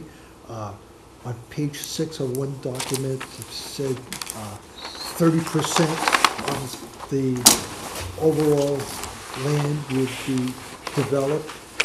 Another one said 40%. One of the abutters calculated it and said 60%. Could you go over that? I just want to interject, this is not in our jurisdiction. Well, I can speak to it. Is On the the question issue. disturbance or impervious coverage? impervious. Or both? So Impervious. the site's 4.78 acres, I believe. The limit of work's a little under 4 acres. That would be the total limited disturbance. And the impervious is 50, oh wait, that's per lot. Down here, lot coverage by proposed structures, parking, and paving would be 34%. Does that include the road? That includes the roadway, driveways, houses, all potential garages, sunroom, sheds, sidewalks, everything. What is it per lot? It varies per lot. The maximum one was lot 15, which is the second one from the end there on the bottom, and that was 57%. Can we go back to your schematic for a second? The one, the little colored plan. These are the overall, that one. That one.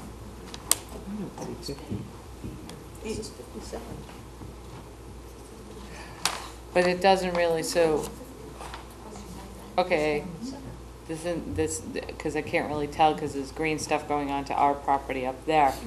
But you're saying from where your light green is on the northern property, so you have your dark green with the circles in it, that's the forested buffer that Betsy loves so much. And we go to the light, yes, the light green right there. Yep. And you so come that's the northern straight property. down, yeah. That's your property line. You're telling, and you say there's 30% coverage. 34% within the property line, so including the area all down to the property line of the pond. The property lines exclude the road that runs down the middle? No. I can get you better, a breakdown of that number, but. That would be helpful, Yeah, because that would be- visually, It I'm certainly not doesn't look that thinking way. that the light green and the dark green don't add up to, 66%. No, I don't think so. So if you could just kind of break that down for us, that would be helpful. We prepared a chart for the zoning board that was basically per lot, coverage, and all that I can provide. That would be helpful. Now, Just because people are saying visually, this we're isn't having within our trouble. jurisdiction, But anything within the 100-foot buffer is within our jurisdiction. So could you give us those?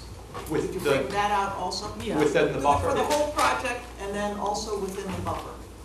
Right. And one of the problems when you see something like this, you're showing, all the pretty green, but it's not on your property. Yeah, Which is kind of deceiving. When this you- is the landscape plan, so it's the intention. I asked isn't for to, that. I yeah, asked for this express one just the, to kind of the impervious visualize it. coverage. This is the landscaping plan. Yeah. Okay, Thank you, Peter. Thank you, Peter. Thank you. Just to clarify, I meant that the issue of the percentage of lot coverage is a zoning board matter, but, we do have concerns We have that about information. the square footage, basically, of what's Of Impervious. being made impervious. Is that gonna be impervious pavement? And pervious pavement? Sorry, The driveway? The asphalt? I mean, they make a pervious pavement. yes, they do. Is this gonna be it? We're not proposing impervious Okay. pavement, no. I thought I saw something in the backyards is going to be. So any patios that are built in the backyards, we're proposing to be pervious pavers typically. And those little teeny, on the plan, they show these kind of strange little hash marks. Are those potential patios or, they're really not. So, Shed, I know some of them might be sheds, but what's, like at the end of the roadways, you have a hash line? What is that maybe gonna be? this, at the end of the roadways. See where it's green? Or go right, lot 12. Yep. What's that, So, right there? all right, so this is the house, that Yeah. would be a potential 3-season room, that would be a potential shed, and that's a 1-car garage. And, So all those other, okay. So I think there's 10 proposed one-car garages. Every lot is proposed to have a shed, and I think 23 of the 28 we're showing potential 3-season rooms. So where's our pervious patios? They would be located in the backyard. Or there'd be additional? Well, That's why I'm confused. All right. It would either be a 3-season room or a patio, correct? Yeah, it would either be a 3-season room or a pervious patio. It wouldn't have both. It would not This have both. includes AC pads and outside shower. anything else from up here? The stormwater management report lists the operation and maintenance plan as something to be prepared separately by the engineer. And in projects where we require a stormwater management plan, we've normally required some operation and maintenance plan at the same time with the submission to be reviewed, or else we would condition it. But typically, we want to know who exactly is responsible for that kind of thing. And you've mentioned covenants a few times, and I assume the developer is not will be out of the covenants, will be out of the homeowners association once the place is filled up. Is that correct? Do you have boilerplate for something like that that we could see? He is gonna submit it. You draft the covenants? Guess we'll work with. We can provide those. Okay, I would like that, thank you. All right, anything else up here for now? Okay, so is there anyone out in the public who would like to make some comments or ask some questions? Yes, sir. Okay, what? Yeah, I think so. I'll take the mic. Yeah, I'm sorry, sir, you have to introduce yourself, and I'm sorry, you also have to take the mic with you. It comes out of the stand if you would like to do that. If you would like to just take the microphone without the stand. If you can do it. My name is Fred Nucci. Oh, thank you. And I live right here. And right here, along my property line, I have cedars, about a dozen cedars that are about 20 foot high. And this bank, where this road comes, is sort of deceptive because what they're showing you is the base, and it's like a 3 or 4 foot elevation here. So in other words, they're showing you this, but that's the bottom, and then it comes up 60 degrees to my property line where the cedars are. And I was wondering if it's possible that you could sort of put a little something here that's to enforce them to protect those cedars. And this is sort of a deceptive, like, at the borderlines here. You really don't know what they represent, so. But that's all I have to say. Well, we could condition something like required orange fencing. That's not really our jurisdiction, but maybe we could write a note to zoning. Or if we have the permission, his permission to do that. Oh, it's not right. Yeah, it's not in our jurisdiction, so we can't put it in our order of Right. conditions, but Yeah, I can see you. No, I was just asking, you're on the left side of, On the right side. The right side. There's no sidewalk. okay. All right. And you have a drain, I think, going there also. No? That's along the top, yeah. Is this a drain, the gutter? Nope, that's a small retaining wall. That's the road? That's the road. Okay. And I assume the property line is right here. Right, it's that heavy black line, yes. This black line. Correct, yep. Because it's hard to even determine it from the actual plan. ZBA. Exactly what happens here, because the elevations are difficult to determine. In other words, if you had a profile in that section, it would be clear of what actually happened. Those cedars are about 40 years old, 30 years old. Okay. And it'd be a shame to, because I don't think there's many cedars in town like that anymore. Anyone else wish to speak? Right up.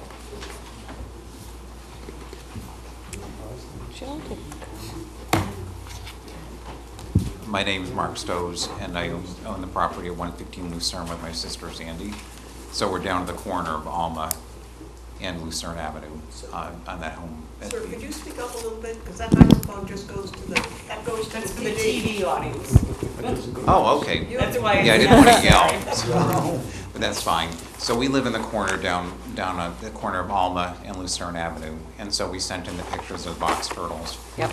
So on that 1/4 acre that we bought from the Gongs on lot 54, that's where those turtles live. So I'm just thinking, if we have 3 box turtles on 1/4 of an acre next to our property, how many are in that whole area? So that's one big concern. And I know that there's a turtle protection plan that they're thinking of, but you know, when you're bulldozing down 7 acres of forest, I'm just not sure how you're going to be sure to relocate all those turtles. I think the key concern that my sister and I actually have about this whole development, and I'm glad this is conservation, is because if you've been to the site, it's the only remaining forested area in the Heights is in that area. And it is the buffer between the Heights and the development that we have there, and not only Little Pond, but the whole coastal bank, and then over into the very, very steep drop-off that goes into the vernal pools, right at the edge. So everything you've said about the sediment and the sand concerns me, especially about the flooding. And I know everything is perfect in the first 3 years of development, and you hit on this issue with these, what are they called, under the driveways? Dry wells. Dry wells. There's a lot of trees all along the border. The people that will probably buy these homes, other than the low-income homes or affordable homes, will probably be summer tenants. They don't maintain gutters, predictably, and things fail. And there's absolutely no room in this California-style development built in the Heights or planned to be built in the Heights for any leeway now that the entire forest is bulldozed. And we're talking about not a field, big trees, big oak trees, especially on this end by lots 12 and 13. And there's also, I think that there's a proposal for a sediment trap, B, and we wrote a letter about this too, about the fact that that's right, it looks to me like it's right in between 12 and 13. I can't really figure out, the one diagram shows a sediment trap going right up to the coastal bank, but it's also right in the middle of those two homes.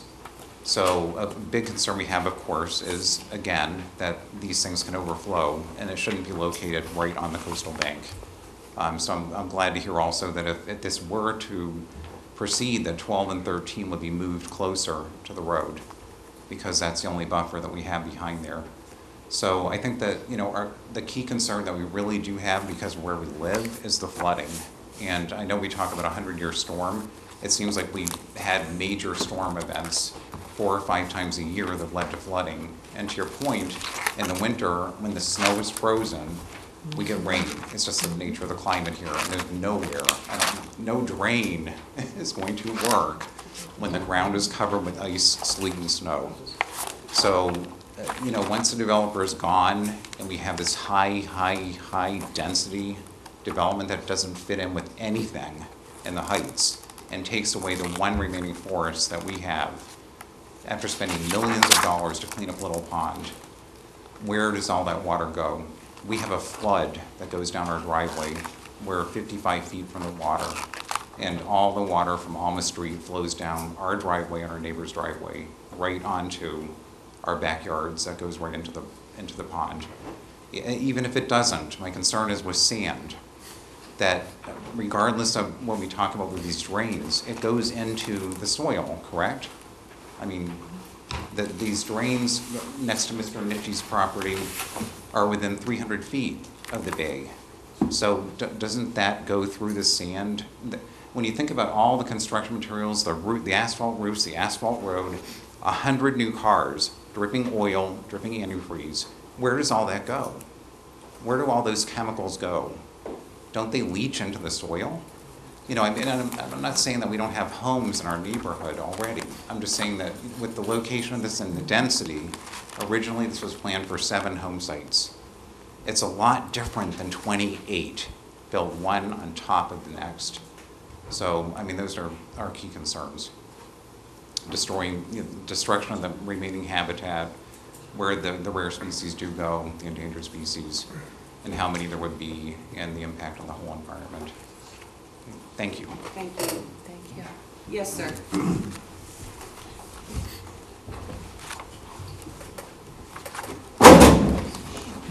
Hi, my name is Mike Hatch, and I live at 64 Alma Road, in a butter, excuse me, in a butter to the project.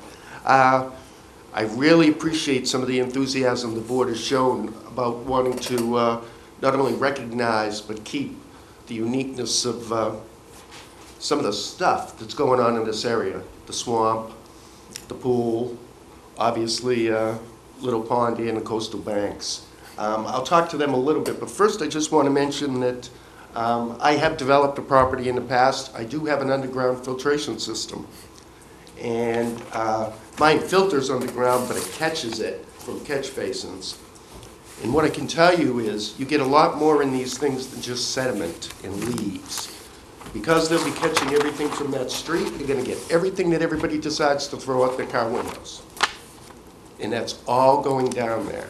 And all I would suggest to the board is that, I'm not an engineer, so I'm not qualified to look at it or comment on it, but I would really look at some of the screening and filtering that's involved in the system to make sure that it can't be clogged by things like that, because you'll get plastic cups, you'll get smoke cups, you get gum wrappers, you get cigarette butts, packages of cigarettes, lottery tickets, the list goes on, and they will all end up flowing through that system and possibly clogging it.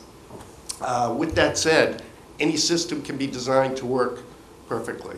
Unfortunately, there's the human element, which in this case is the homeowners association. The homeowners association, I'm assuming, will have a budget that they'll operate with. And what happens when all of a sudden your budget gets shy? Things don't get done.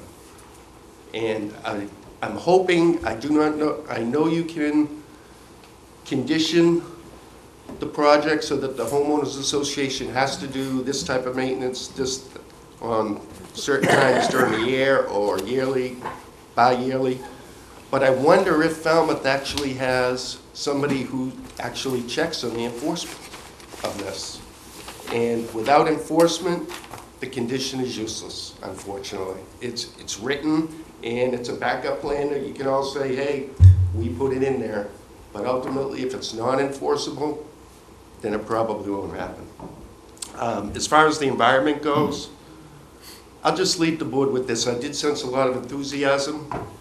I just hope that the board will consider not granting any variances that they don't have to, that would threaten what's going on here. If the law states that there's to be no building within a 50-foot buffer, just don't allow it. Just, the law was probably well thought out when it was put in place. Stand by it. There's no need to deviate from it. If it's 100 feet, stand by it. There's no need to deviate. I know that there's a lot of differences between some of the regulations and the Cape Cod Commission's best practices. Vernal Pool, I think, is 100 foot by EPA, yet Cape Cod Commission's 350 feet.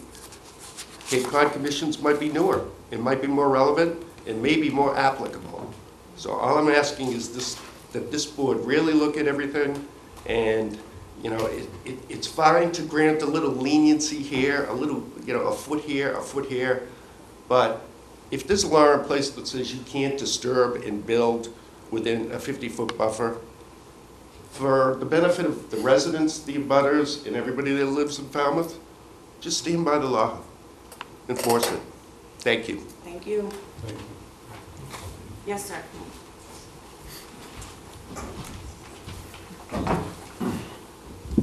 Good evening, Edward Jallowitz, 54 Alma Road. I'm at the corner of Worcester Court and Alma Road. I'm a direct abutter. I want to thank the board for their volunteer time. You folks put in a lot of hours, and it's much appreciated by myself as a environmentalist and by a resident and taxpayer of Falmouth. So thank you. With that said, Mike mentioned the enthusiasm the board has shown. I think it's wonderful to see that. I want to point out something that's relevant because people talk about, well, storms are getting worse. They have been worse than they are now. In 1954-55 time period, there were multiple hurricanes came up the East Coast. The area directly behind this site, which is currently town-owned, was underwater. It was totally submerged, and that's based on eyewitness testimony from people who lived here at that time. I myself did not. I was in southern Connecticut, and I saw what the storms did there.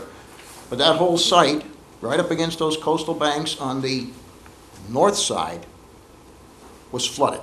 And those banks are important to retain stormwater. That area provides a buffer holding a lot of water, a detention basin, if you will, that holds it and slowly perks it back into the soil and into the ocean over time.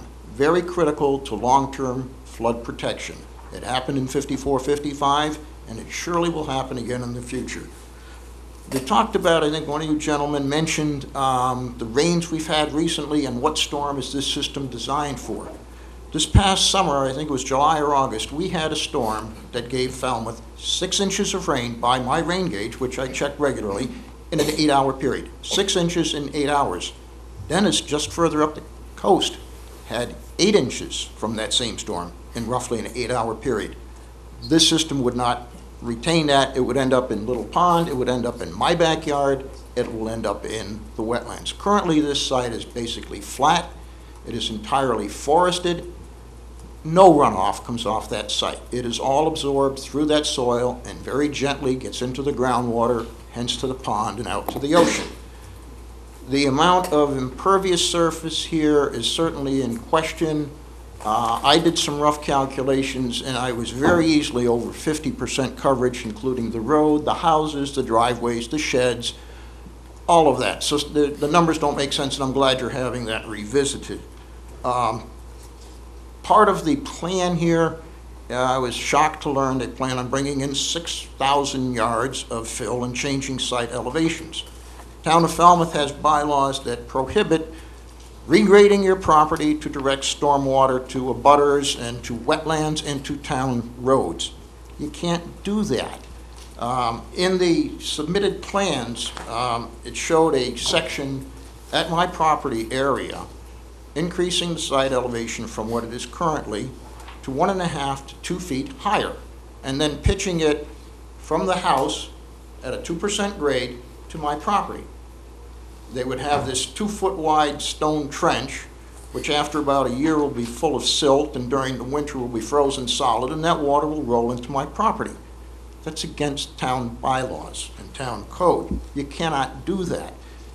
Worse yet, as a homeowner, I don't want it, but the wetlands, the swamp, the vernal pool, extremely sensitive, has been stated by the board members how critical this environment is and how sensitive it is to change in water flow, to inundation by fresh water or salt water.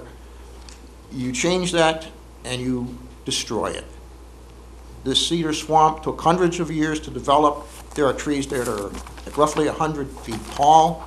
It is a very mature, healthy environment, but it's extremely sensitive to development and anything that might go on around it. So I urge you to stringently enforce any and all regulations that you can, as Mr. Hatch stated, and do not deviate one iota from them. They are designed to protect the environment, and they are very minimal standards. As Mike stated, Cape Cod Commission recommends much, much greater distance than what the town and state law allows. So please, by all means, do not deviate, do not issue any waivers from this. Look closely at what is being proposed and potential damage. 12 years ago, this board reviewed a project that was in that same general area to the north that is now town land and issued 100 conditions on the developer. A fair amount of those wouldn't be relevant because this area is now sewered. But I would ask that you stringently look at all of the species that are in there, the risks to them, and enforce the law to the fullest extent. I'm worried about the runoff. This drainage system looks great on paper, but I don't think it could handle the big storms we've had. And what happens when the homeowners association is not viable? It may take 10 years or more for all of these lots to be sold. At what number of houses built does there become a viable homeowners association that can assume the responsibility financially and have the leadership to maintain these systems? I think the developer should be required to maintain this in perpetuity, certainly until there is a full build-out and a viable, certified, proven, however you want to call it, homeowners association that can maintain this, because that little stone trench that's going to abut my property and all of the southern abutters isn't going to work. That's Mickey Mouse engineering. I'd be laughed out of college in the 60s if I proposed that to one of my professors.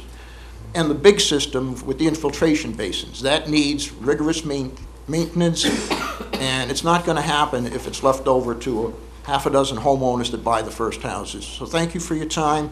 Thank you for your attention to this. I look forward to the next hearing. Thank you, sir. Anyone else like to speak? I had one question. Certainly. Yeah, they brought some more interest in a couple things. Certainly. One of them was the temporary sediment traps, which the one that's closest to the east to Little Pond. Could you give me some explanation as what that's all about? As part of the Massachusetts Stormwater Handbook, you need to provide a construction period, stormwater erosion control plan. So that would be a sediment trap designed to their standards. So it would be sized to collect the first, I believe, inch of runoff and infiltrate it into the ground. Okay, I guess where I'm going with this, again, everything looks nice on paper, and when it rains, and that gentleman's correct, I remember that August storm well.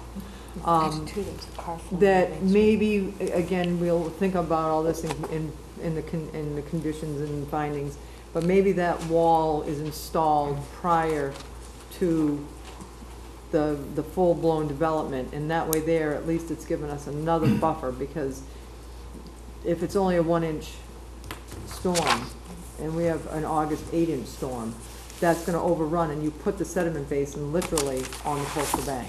Yeah, we can look at sliding it off the coastal bank more, and I mean, I don't know why you'd put it the closest to the resources. it's located at the downhill side of the site, Yeah. so it's. And then the other thing I'm gonna ask you to look up, because I'm gonna do it myself, is in the town, we do have a bylaw, and I cannot remember, it used to be 1,000 cubic yards could only be moved on a lot unless you had a mining permit, but they did change the amount. And I think it's more than that now, but I can't remember off the top of my head, because it was back in the early 90s.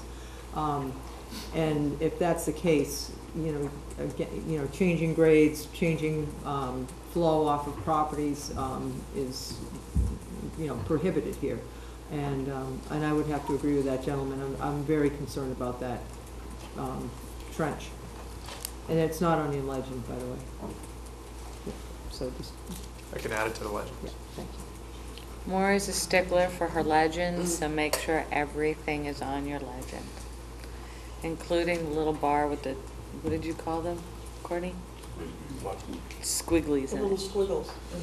Gizzies. Gizzies. That was the word. Oh, the infiltrate. Channeling your inner Corvo. Gizzies. Oh, okay. That's Mark, a yes. Doris. I have a question regarding limits of work and all that. Is your plan to build this lickety split like a year from first shovelful to finished? Or are you gonna stretch it out over 5 years or 10 years or what? What is the plan? The plan is to put the whole road in. I'm sorry, Sir. sir, you need to come up to the podium. I'm talking about the houses and all the construction in this area. But the plan is to put the whole road in first with a, temporary coat, and, I honestly, I think the houses are gonna sell within 2 to 3 years. So it's not, you're not gonna build them all, you're gonna build them and sell them and build some more and sell them.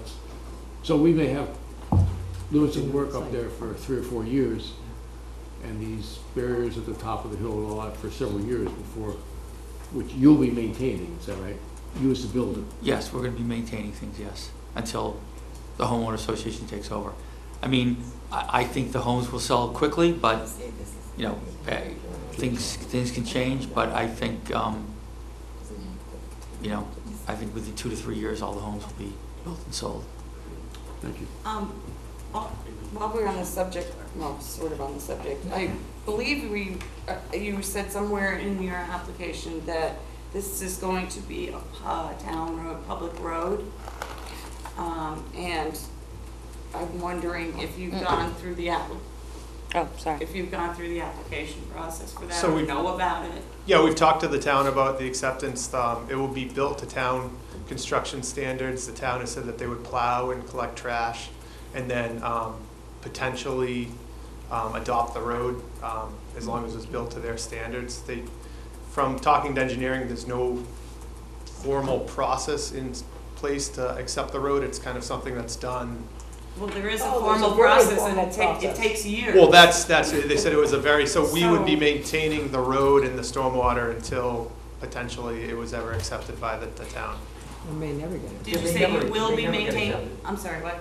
It may never be accepted. If it is, fine. If it isn't, then it isn't. Yeah, state law requires that all roads be plowed. Yes. The Well, town has told us they're gonna plow the road. Yeah. Yes, I Well, they understand. will plow the road. While we're on the road subject. Yes, go ahead. One of the, Mark just, again, made me think of something else. So if this is gonna be you're gonna develop and build, again, it brings us right back to, you know, are you gonna denude the whole thing and then have a flat palette to start with? Or are you gonna pick and choose and clear, pick and choose and clear? How are you gonna do this? The plan would be to construct the road first, so you would clear what would be necessary to build the roadway. And then we would build houses in groups. It wouldn't be go in and clear cut the entire site. It would be clear cut the section for, you know, You 4 can't houses. get around that word, clear cut, it's there. I'm not I know. trying to. No. You go lot by lot as you build. Lot by lot, yes. Okay, so They'd then- probably be developed in groups, but it would be a Okay, lot by lot. So then we get back to the I'm the one who needs to recognize. to get into the filtration systems and how much maintenance they take. So so that means all these limits of work have to be maintained throughout this whole project. And now you have these systems to maintain with silt coming during all the construction. And I'm concerned about that. Yep, there would be a construction period erosion control plan, so all this, the inlets would have inlet protection controls, either a dandy pop or a dandy sack type. You know what they do? They clog, and then you have all the runoff. They do not, I mean, I know, again, on Nope. paper. And the intention is that they do clog and collect the sediments, and they're maintained during the construction process by the construction crews. Well, I mean, that's the intent of that's them, the is to perfect collect world the sediment. that we don't live in. We don't But always see that we will happen be, here. I mean, that will be one thing that if this does go through, that will be watched very, very closely by many, many people. That a week goes by and they're not, then we get a storm event and your sediment sacks are all filled and they're not working. And then the neighbors are gonna be inundated with water and everything is gonna go in the wetlands. So you need to, I think in your management, operation and management, you have to really dot every I and T, because we'll go through that very closely. Okay. Kevin? In terms of these walls that you're constructing all over the place, you're only gonna install parts of these walls as you develop the property? Or are you gonna install the walls and then? Yeah, due to just the proximity of the houses, the walls would have to be pretty much constructed. So, you would build lots 12 and 13 at the same time because the wall is there. You'd probably build lots 7 through 10 at the same time because the wall would have to be constructed to build those houses. And what about lots 14 all the way down on the southern side, which There's no you're putting walls. that French drain along the back, that's gonna be, you can't put half of it in, can you?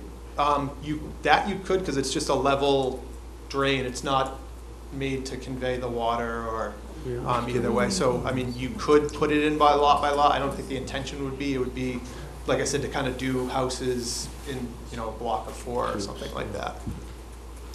Courtney?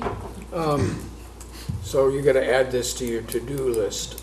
That is a specific construction sequencing, specifically what you're gonna do in day 1, 2, 3, 4.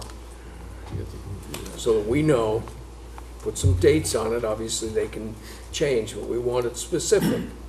Not, well, we're gonna build some here and some there. We want a sequence.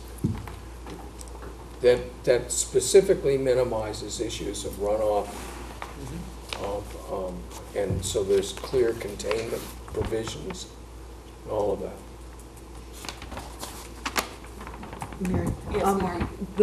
The drainage that's on the, along lots 15, 16 and all that, is that, how do you access that if it gets clogged during construction?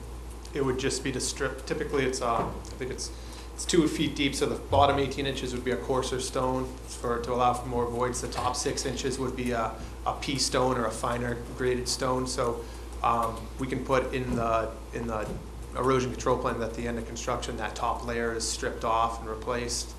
That would be the maintenance, would be, monitoring it when it's clogged with sediments, that stone layer would be replaced. So, again, maintenance and weather. So this is basically just an open French drain? Correct, yes. Yeah. Okay. Have you put these in somewhere else? Yes, we have. I have a question, definitely not in our purview of responsibility, but if you're going to be constructing this in pieces, is there some sort of a commitment that the low-income parcels will be constructed either definitely or in sequence? Are we selling lots 12 and 13 and calling it a No, day? 25% of the homes are affordable, so you do it like for every 3 market rate homes, you build an affordable home. So that's the way you do it. Thank you. Jen? No, Mary, I just, when you're done, I've been writing down all the different things that, and I can kind of go over that list so everybody's on the same page. And if I've missed something, the board can let me know. All right, that Okay. sounds fine. Betsy? Thank you. So, well, I just want to go back to these French drains again. And I can imagine, especially in winter like we just had, we're having them filled and then iced and then having the water flow over. Wouldn't it be better to have a vegetated swale? I was thinking that. Yes, I mean, we construct them both ways. We can construct vegetated swales. We do the swales with a stone strip at the bottom to kind of facilitate and bump up that infiltration. That's something kind of what we're proposing here. I mean, it is a vegetated area. It's a vegetated depression with the stone at the bottom as an extra measure, really. Are you doing any sort of vegetation on top of the stone, like any sedges or rushes, or kind of constructing like a thin little kind of almost like a stormwater wetland? Library. Yeah, just a really thin drainage swale We could that's look at that. vegetated. You know, they're basically located in the backyard right in front of the fences, so we could incorporate some of the backyard vegetation. Well, you would into want that. wetland vegetation in Wetland these, vegetation. in these drainage swales. Our library has Yeah, a we nice wouldn't be little- proposing any wetland vegetation Rain in garden. people's backyards or rain gardens from a maintenance issue and Okay. an individual homeowner, you know, taking care of these types of measures. What's going to happen with the failed swale? Okay. I mean, could you just look into the, Yes, we into can. the Yep. options of maintenance? I mean, I'm not sure that maintaining a rain garden would be any more difficult than A maintaining failed swale, a failed, failed drainage, Yeah. French drains. Fronting right, like it would be easier. But, More sustainable. okay, do we have anything else? And Jen, if you would. I make can your go over the suggestion, Go list. through the list, and that will probably help the applicant with deciding on schedule. Now, if the applicant has something written down that I do not, that doesn't mean you don't have to do it. Just throwing that out there. Okay, so you're gonna provide your cut and fill calcs to the board. The wall details, so we can determine whether or not we want the walls pulled back from that northern property boundary and the eastern coastal bank. You are going to look at relocating the houses on lots 12 and 13 more landward, so that you can either move that wall or eliminate it completely along the top of that coastal bank. You're going to submit your operation and maintenance plan, including who is responsible for the stormwater system. Brian has permission to update his delineation on the White Cedar Swamp. We'd like to see an updated erosion control plan. You said you were updating that to include the entrenched silt fencing, so we'd like to see that.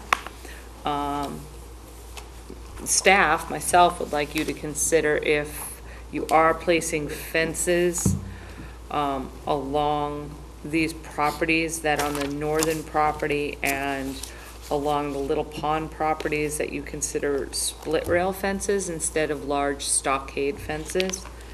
I'd like to see your turtle protection plan, although I'm very familiar with what they look like. I would like to see your plan, especially if you're going to be doing this in you're going to have a certain sequence, so we're going to want to see your construction sequence, and then obviously you know, the turtle protection plan, especially during the season, is gonna be active through each phase. So your construction sequence and phasing. Your impervious coverage. So we'd like to see the impervious surface coverage for the entire project and within our jurisdiction. So total by lot, and then within our jurisdiction, total and by lot. You're gonna look into looking at the maintenance of rain gardens versus the stone swales. And Mary, you wanted to see a draft covenant Yeah. for a homeowner I'd just like situation? to understand better how that's going to work and Okay. Have I missed anything? The wall, the drainage in the wall. Methodology. No, I have wall details. Oh, okay, yeah, to get rid of that swale, Oh, No, yeah, that's what I have left. what, the spillway? the spillway, I'm Spillway. sorry, the spillway. Mark, you have No, to. that was it, the wall, The spillway, and then, The wall and the spillway. the wall and spillway and provision for flow out of the weep holes. and for the drainage along the south side for frozen ground calcs, if you're not gonna do the rain garden. Because if it's frozen, it can't leave. And the bylaw for the town for the, how much fill can be brought on or moved around the site. Oh, yeah.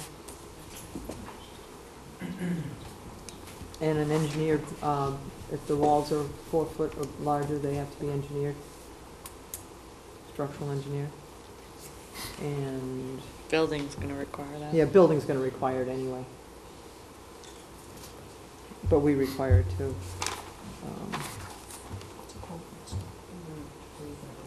This is for the next, Yeah, Snow, yeah. You've got staking in Yeah, there? it's already staked, but yeah, to look at. okay, the construction sequence, yeah, I I think you got said that. some, yeah. I mean, Can I just ask a question on the staking? If you have a particular method that you want at stake, can you share that so that we can? We'd like the resources are all supposed to be staked. Where's the coastal bank? Where's the 50-foot, 100-foot buffers?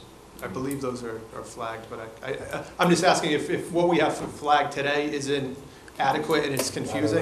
How Brandon, can we? I'll get a hold of you tomorrow. Okay, thank you, Jen. Just I give just me- want to make sure it's done correctly. Give and we don't me have a the same call. comments next time. Brandon, give me a call tomorrow, Okay. and we'll go over that. Bank was, because you looked down. What flag?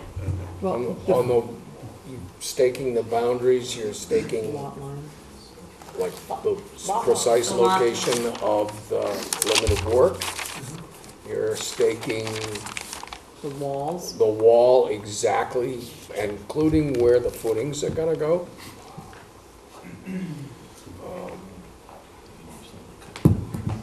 Obviously, things like, all of the things on your map, your drawings that show, you know, road layout, where drainage is gonna go. You're gonna transfer your, essentially, you're gonna transfer your drawings onto the ground. Well, they marking did them the with center stakes. line of the road, Courtney. Yeah, the center line. Center of the line of the Outline road's all of fine, it. yeah. That's Well, I wanna fine. see the lots laid out too, so that gets us to the road is. The corners of the lots. Yeah, I wanna see everything. I wanna see where the houses are staked. I wanna see the corners of the lots. I wanna have those reference points. Otherwise, I don't know what I'm looking at. Every house has to be done. Yeah, I think that's I don't kind of think every ambitious. house has to be We done. don't always Why require that shouldn't when every there's house be a done? lot of buildings. Because I know Only in you're our imaginative enough to say, yeah, and it would only be our jurisdiction, and I know you're imaginative enough to say that this lot is here and the house looks this big in it, that you can transfer that imagination from one to the I next. don't want things left to imagination. What if we That's just fine had if them you're staked, comfortable with it. as far as the lot, the houses lot go, corners. the back line Yeah. of the house, of Stake each row, lines. the back Yeah, line. well, I was actually thinking of along the front line, So we where can they see where intersect they with are our with respect to jurisdiction. resource areas. So just the top, the northern side of the roadway, we could do 4 house corners on each lot. Right. Yeah. Oh, yeah. Yeah, that would And be then fine. the wall, Individual the property projects. lines. Stuff Take is- stuff out of our jurisdiction. House corner, Yeah. Maybe the Drywall. lot line. Yeah. Well, we have to have the lot lines, because we trespass if we don't know whose lawn, Yeah. property we're on. It's not, but it's in our jurisdiction. We'll have them do it within our jurisdiction. All the way over by Worcester Court. Has this Lori has been- another yes, question. I was looking in the audience for somebody that was far more educated than I am about it, but has this been approved for the sewer hookup? It would be part of the zoning process, I believe, so that's still Okay. pending, yes. And the zoning commissioner has already said that there's plenty of capacity and there's not an issue. Well, I There was is just, capacity, but there's a limitation on what can be discharged. She's Because of- already ruled that it's not an issue. okay, well, I just saw the sewer hookups, and even though it's not in our, I mean, it's not a septic system, which is usually in our jurisdiction, if they haven't been approved, then it kind of makes all of this a moot point, so. Who is she? Yeah, We've who's been she? coordinating with Amy Lowell, the Okay, wastewater thank you, superintendent. thank That's good. Yeah. I kind of figured, I just wanted to hear it out loud. Thank you. Yeah. She's been great so far. Yeah. She is She's been good. very She's easy to great. deal with and quick to answer questions. Yeah, she is. She's very good. Okay, so I think you probably want to request a continuance, and let me just remind you, when you pick a date, that we require everything, that's the whole submission, to be in the Wednesday before by 5 p.m. A week before by, no, it's a week before by. 4:30. Actually, it's like noon. Noon, I'm sorry. Sorry, I don't mean to do that. It's a week prior by noon. And this is because you guys come in to grab your stuff Yeah. for that night, and you grab your, I'm not sure you heard this, I'm sorry I said the wrong thing, it needs to be in by noon that day. so how long do you need, Brandon, Brian? Staking, week before. Just to submit all the additional information?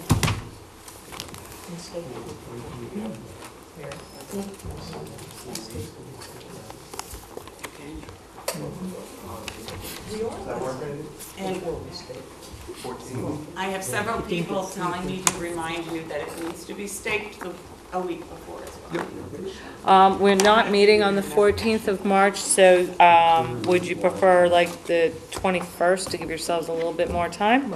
Or the 7th?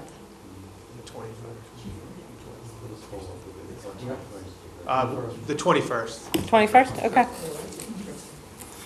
21st of March. Of March, yeah, we're not meeting on the The 14th. applicant, I make a motion to continue this To March 21st. to March 21st. Second. Okay, I believe we have another member of the public who wants to speak, is that right? Oh, you don't, okay. All right, all those in favor say aye. Aye. Opposed, unanimous, so moved. Thank you all very much. Brandon, give me a call, oh, there you are. Give me a call tomorrow, yeah. Excuse me, I just want to make sure the public, in case you want to come to the next part of the hearing, it's March 21st.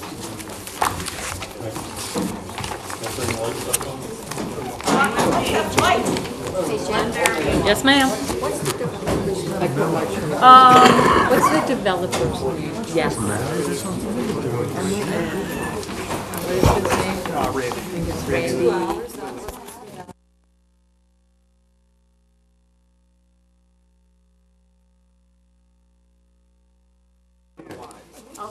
Thank you very much. Thank you. Brian, nice to see you again. Feel free.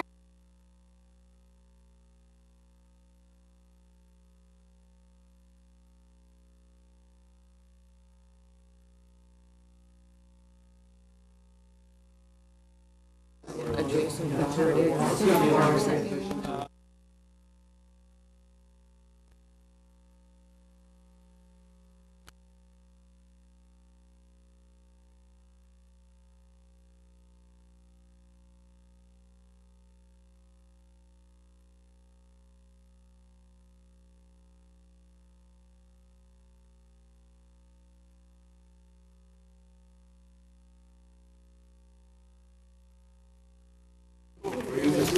Notice of precautionary elimination, so it's like. It's better than the old one. Yeah, the old Mill Pond project. Was that so much fun doing the old Little Pond project? How many hours? Come here. No. In about a year now, there will be big changes. Well, maybe they intended to do something and they never. Maybe they found a way to Right then. No, we do not. All right, so moving along. Next we have did we open this one?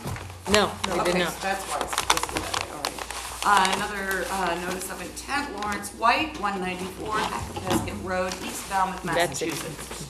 Request to amend the existing order of conditions, DEP 25-4150, to install 2 floats approximately 8 foot by 11 foot long along the dock to store jet skis. Yes, Madam Chairman. This is an amended order, and would one of you gentlemen like to come up and make a presentation? John, I'll take your green cards.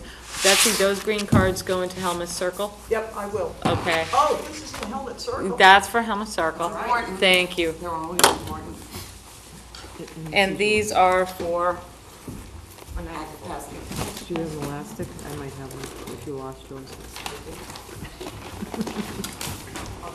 Great gaggle It's of the back swans one. you got It's the there. back one. Pardon me? Great gaggle of swans you got back there. Gaggle of swans? Or is that geese? Well, it's definitely geese. I don't know. Okay. It's a lot of my granddaughter. Swans have a really unusual one. Yeah, they do. All right, sir, I'm sorry for the delay. It's mine. Why don't you introduce yourself and, My name's Larry White. And the property is 194 Pesket Road. okay. You want to say anything about your, you need to just give a brief description of your proposed project, sir, or your proposed amendment, which is adding your jet ski floats. Okay. Okay? I bought the property like, I think it was 4 years ago, I'm not sure. Immediately I applied for a dock through Falmouth Engineering and went through the whole process. It came in front of this board, I think Mike Marcelli came in front of the board on several occasions and that was approved. And I think the process took like 2 years and finally it was done probably 3 or 4 months ago, right before the summer ended. And I mean, it was with no intent. I mean, there was jet skis. I've seen jet skis come in that waterway, and we've been out there on our jet skis, and there's 5 or 6 of them. I mean, all over that inlet. I mean, $1 million homes, they have these 2 jet ski ramps, same exact thing I have. So, thinking nothing of it, I just ordered the 2 jet skis. I mean, they're floating ramps. And the jet skis come in, and actually I thought it was more almost environmental better because it's not sitting in the water. I mean, as soon as you pull it in every single time, you pull it on this ramp and it just kind of floats up. So it's never touching the water. And like I say, I never thought anything of it because there's so many on our inlet. And then we got a letter, I think Jennifer sent the letter originally. And then Yeah, we I always get to be the bad guy. And then we contacted the office. But like I said, there was no intent. I always thought it was allowed because there is so many, and I always thought it was good because they're lifted out of the water. They're not sitting in the water. given where you live, pretty much anything you want to do, you should contact our office. Absolutely. Mark, Jen, do you have anything you'd like to say? No, I did explain to Mr. White that, you know, the floats, you know, all the combined float areas do exceed, you know, what's allowed under bylaw. And that he may want to look at, if the board did not approve the floats, may want to look at some sort of lift system. I know you have approved that type of system before where they bolt to the side. The jet ski almost goes on just like the floats, and then it's, it just lifted up, but the board can decide that. They're floating, they're floats, Right. and you have a fixed T. Do you know how much water those floats draw? I really don't. I mean, I know when the jet ski is on it, it's sitting out of the water, you know, the whole. The float jet ski itself. is. Yeah, the jet ski. The float itself is sitting out of the water, and the jet ski's on top of it. So it does rise, you know, out of the water. Okay. The float's on top, it has the ability to hold the weight of the jet ski. So the float itself is above the water. So like I said, the jet ski is never sitting, you know, in the water, which I would think would be better.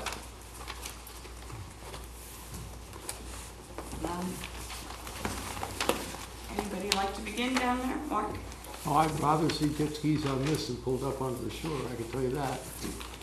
You've seen that, and it's better that they're not pulled up. I mean, we used to do that, believe it or not, before we got this. I don't even know what the rules are as far as that's concerned, but that's what we used to do, just you'd pull them up there, and you'd go up, and then you'd come back. You're not supposed to do it. See, I didn't know that either. Peter? Yeah, when the dock went in, it didn't tell you that you had one boat or two boats or three boats? Could you have said one of the dock to store the jet skis would be a boat, or what Was is the the intention? configuration? I mean, the intention was sooner or later to get a boat. I mean, I have no idea what kind of boat. I've never had a boat in my life. I have two kids. My wife wants this little boat. She wants one that's just, you know, can get out and go to the beach on like Belmont. My kids want if they can go over to Martha's Vineyard. So it's not going to be a big boat. I really want a smaller boat, but I really didn't know when we applied for it. When I applied for it, I had two jet skis. So I always thought that was going to be easier, and eventually we would get a small boat, but I never knew what it constituted. I didn't know it was only held to one boat. Well, the float for the jet skis, is that one float or two floats? It's two. You can have them connected, but I felt it was better to put them on the like the dock runs like this, with the T being out here. Yeah. So I put one on each side of On the inside of the T. so they wouldn't be together, so it would be easier to, you know, pull in, rather than if there was one on there, they'd be, you know, they'd be self-contained. Okay, that's it. Anybody else, Kevin?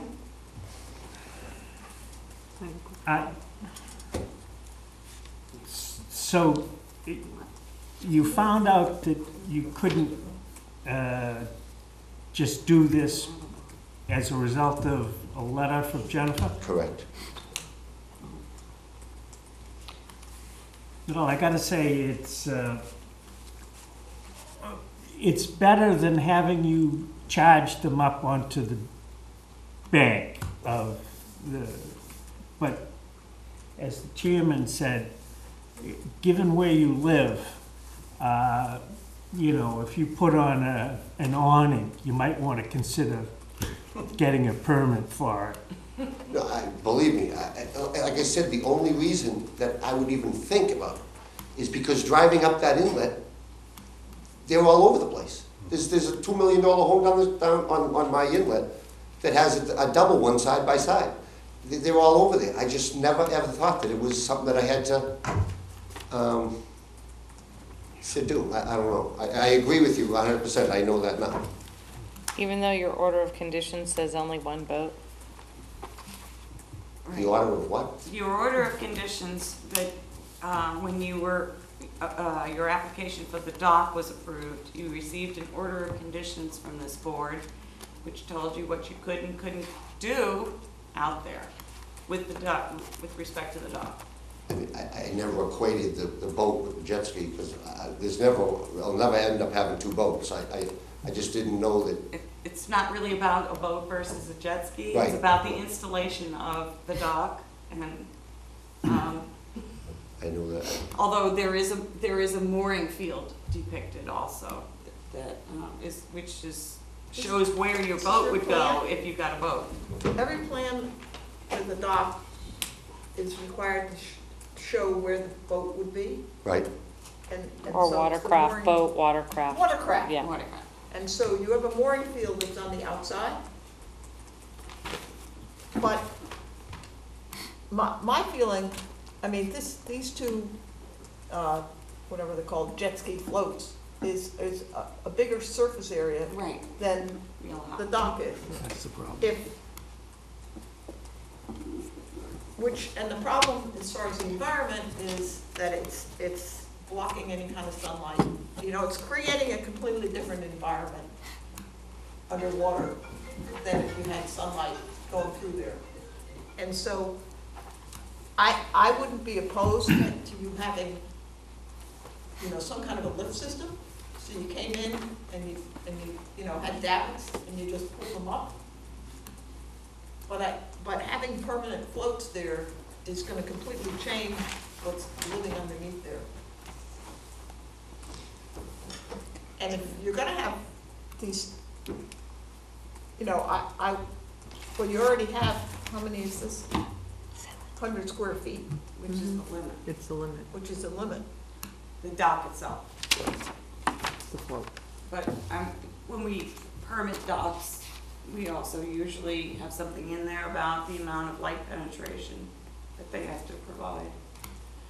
Well, that's primarily over. Well, over land primarily, but, I mean, if the jet skis are in the air, is the sunlight, it can't penetrate the jet ski, so there'd still be a shadow over there, would that make a difference? I mean, I don't know. I mean, I purchased them, they're Wouldn't be the expensive, I same. realize that the money's on me part, but it just seemed like it was out of the water, it's raised out of the water. I mean, the other one would be too, but would it be out of the water as much as if, like, is it a deal to bring that in and crank it up every time, or would you just forget to put it in sometimes and leave it there for a few hours before you cranked it up? I mean, I don't know, environmentally, I'm just saying, would it more or less end up being the same? ideally, you would remember, but, Steve? Maybe No, say- no more questions. Maureen? Well, this dock, when it was permitted, was a flow-through graded dock. It also, there are other issues there. I don't want to set a precedent. I think, a better way to get these, out of the water or docked for you and not being pulled up on the salt marsh. But as soon as we open that floodgate, FYI, that's a slippery slope that we were gonna go down real fast. Yeah. Of allowing people to start putting add-ons to these docks. And then all of a sudden, they'll say, well, then they become permanent. Anyway, it's just not a good precedent. Our regulations say 100 square feet, that's what it says, black and white. There's also, the lighting on that dock is not what was permitted. It shows them. Excuse me, as far as that, I don't mean to interrupt you, but I hired a licensed electrician to come and put dock lights in. I'm not saying they're bad, I'm just saying they're not according to your plan. And unfortunately, when you have waterfront property and you have these special, the dock or whatever, they get permits and they get conditions applied to them. And the Right. condition that was applied to your dock was the lighting. And it's on your plan, it's in your order of conditions, and it's actually on your Chapter 91 license. And unfortunately, probably the electrician did not have this in his hand when he was putting the lights up. So the lights are supposed to be down along the ramp, not standing on top of the post. And I know what you're gonna say, everybody has them, No. and they do. But mine aren't like that. Mine is down on the bottom, all the way over on the left-hand side. I saw something that Jen, you said, it was 60 watt bulb or something? Yeah. But the lights are all on the bottom, all on the post. Yeah. There's 5 of them. Okay, and we didn't get I don't know if we ever got a revised plan, but it's just for the water, which was no big deal. And then I'm gonna get off the dock, because you had to get down the coastal bank to get to the dock, was the patio, fire pit, whatever all that is up on the coastal bank. Right. That's not permitted either. But I didn't the find that on the plan. patio was there in the beginning when we bought the property. That was like, it wasn't exactly like that. We brought in like the cobblestones and put them on top, and we did put the fire pit in. But that was all dug out before. We didn't cut, there was no trees cut or any, Nope, there weren't any trees cut No. according to this plan, but the plan of reference for that dock does not show, and the date of this plan is 2015, October 28th. There is no patio fire pit on this plan. no, we have definitely added the fire pit there, Okay. on top of that, yes. So unfortunately, when that happens, there's gotta be mitigation for it, because you've now put this structure there. But we're still on the jet ski aspect of it, that's another whole problem. I would, as a member of this board, I would hope you've come up with a better idea of how to do that without those two floats. Thanks, Maureen. That's it. Courtney? It's not much I can add, but I'm not comfortable permitting those floats. I appreciate you want to try to get the jet skis not on, dragged over the salt marsh and that kind of thing, but you maybe even come up with a different way of getting them out of the water and wherever you want to put them. And you also need, sir, if you just pull out your old permit, because it would help you a lot. You still don't have your street number, your DEP number, your address on the dock, and that's a requirement when you get your building permit to put them on, and also your Chapter 91 license. Do you still have your order of conditions? We can provide a copy if you need it. If I don't have it, I'm sure Mike Baselli has it. He's got to go through the final stage Yeah. anyway, so.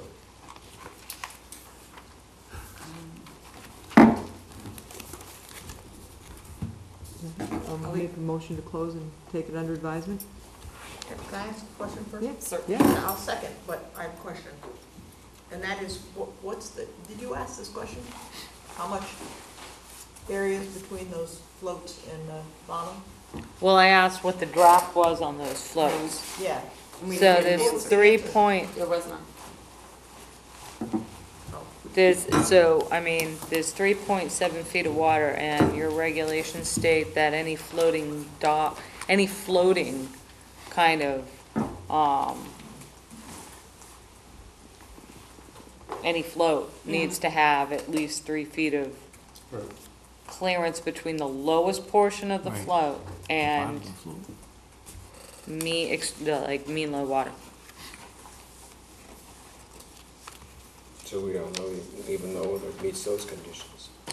No, I'm surprised Mike didn't put them on the plan. I wondered about that. Motion and second? Yeah, motion in a second. Well, one second, do we want to get that information from Mike before we close this? Well, I'm personally not gonna vote for adding two All right. 100-foot docks. I think it would just be an expense. Okay, we have a motion and a second to close the hearing. All those in favor say aye. Aye. So we will be deliberating probably next week or the week after. Yep. And voting on this then. So wait a minute, we're the Be 14th? notified. You'll be notified. Appreciate your time. Thank you very much. Thank you. Thank you. Have trouble with that date. All right. Good night, Sam. Hi, Sam. Happy Valentine's Day, Sam.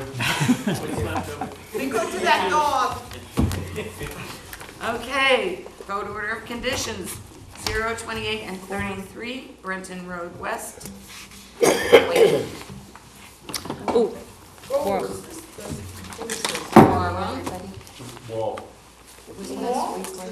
No, this is. Yes, hang on, I'm getting the quorum. Who thought I would With a remember? purple shells. Punishment or whatever. The dude with the purple shells. With the 600. Kevin, Peter, Mary, Betsy, Maureen, Courtney. They were. I said I thought. That's Steve. Wait, Steve, were you on this one? Yes, I was. Yes. I guess there's nothing to be done about it. So I just want to make a comment. Wait, I have something to add. Betsy, why aren't you adding Steve to these? He might Was he not. at all of them? Only Is two. that me? Are you sure? I'm sure this is He your, missed something in the past month, I'm sure. He was here last week. But, were yeah, you but here on the we had 24th two. of January? We had 2 hearings on this. Yes, we Oh, did. maybe not. Okay, Betsy, in the future, do me a favor, write everybody that's here on those nights, not just the quorum. Right. Everybody that's here, and we'll figure out the quorum. Right. Well, I'll You're just in write the people who aren't on the quorum at the bottom of the list. Yes, that's fine, look, I added Steve. Yeah, but he's not on the quorum. I Right, know that, but- but that's not what this He is. has a lot to say. It's kind of a fail-safe. If we My mother's not. write down everybody who's here, then we're not, just kind of leaving somebody off by accident. Steve, were you at the first hearing for this, or just No, this? no, Okay, he's not. that's it, okay. He's not, All okay, right. so, here we have our 600 cubic yard dune replenishment. Right, I want to make a comment. Fine, that's good. So I understand where you were going, Maury, but when they put that out, when they finish putting the stuff out and raking here and there, then they have to do the profile. Yeah. But there's no sense in having them do it all the way along. Let them just finish and move over if this profile's a little light or if this profile's a little. You're so trusting. Well, it's a maximum of 600 cubic yards that they're gonna bring us the But- tickets. They have to bring us the tickets as to how many. Okay, but the thing is we had the fluff factor. And anybody that works in dirt knows that there's no fluff factor in sand, okay? Wet sand I know. has no compaction rate and it has no fluff factor. So I somehow, was the one who brought up the question about, You get wet. somehow they got 150 cubic yards of fluff. And I'm sorry, I mean, you can, Blondie isn't that blonde, I mean. So, Well, it may have been that, I don't wanna, I think what happened is when the dredging over at Rand's Canal said they were gonna have 600 cubic yards Right. available, they put their little stamp on it and Exactly. said, we want the 600 cubic yards. They designed a beach profile with the first plan with 600 cubic yards. Right. So they had to come up with those calculations somehow. right, and I got them to admit that at the hearing. That the Right. basic premise is you're getting 600 yards, so And they that's found a what we're place putting for it, on. and they found a place for it, and that's why they went all the way to transect E or F, whatever it was. Some other one that's. Well, now, we have the same exact amount of dirt, but we've cut the project in half. So how do you still need 600 cubic yards? If you almost cut the project in half, you need 300 cubic yards. Fluff factor or no fluff factor. So my feeling is that if they, and, you know, we do an awful lot of after the fact where we go, okay, well, they did it again. My feeling is this is a safe gap that as they're bringing it on, they know how much they need. You do not give a truck driver with a 10-wheeler and a load of sand the liberty to just go out and go, well, here, you've got it. And then they've got this big, huge, they keep bringing it, and then they just keep trying to put it somewhere. And before you know it, they're gonna have a beautiful beach, not rocky into tidal anymore, and they're gonna have a coastal dune that's probably gonna be taller. And that's not what they asked for, and that's not what we were gonna permit them for. Right, definitely did not ask for beach nourishment. So that's my concern. It's not that I'm saying that they're not gonna do a beautiful job, but it will keep somebody in check as they're doing it. It's like the clerk of the works. You know, we had it on the dredge. We wanted to make sure that there was somebody on that dredge that's gonna be calculating the depth and how much is being taken out at Rand's Canal. Well, we're doing it in reverse on how much is gonna go back on this person's dune. It was, you know what I'd suggest? what? Ask them to put in poles along those transects. You can drive in poles. Yeah, and just put a mark on it. And just put a mark, That's that's not all. how high it's supposed to be. That's exactly all All right, so Jen, did Hang you on. get that? That's how we think they should do it? Well, that's how they did it at Manon. Yeah. And then when they fill up and it's to the line, they're done. Right, they Right. don't necessarily need to And use guess all who will go out, 600 yards. and who will go dig down and see where that line originally was, and then they just covered it up and put a new line. Just keep rolling the stake. Yeah. Yeah, Such a trusting soul. after 25 years of this, I don't trust anymore like I used to. Seen it I all. try. Okay, so prior to the spoils being placed, stake the seaward extent, right? Up, and then along the transects, put vertical poles. Drive in a pole, saying, this much sand can be put in. Sort of like the full line I know. on a measuring cup. And they flag where the top is. Right. Make them put the elevation on this, on there too, so they can't yank the pole up. Otherwise, put a new line on it at the top. But they and they're done. didn't give us really they did give it to Gave us. us transects, They they gave gave us us transects. Yeah, they did. Yeah, they did. Calculations of what sort? I think they were Jeff's, he said. Yeah. He forgot them the first time, he kind of winged it, and then the second time. So with Yeah. profile. The swell factor is trying to remember Okay. that term. But we changed it. Yeah, I know, I'm kind of with swell myself. So basically, they're proposing to remove the slipper shell and add approximately 600 cubic yards. And the Proposed, slipper shell was only supposed to be removed to the rocky end title, to the boulders, right? The, you know, the You leave the cobble. cobbles, that's the word I was looking for. well, I'm just gonna say,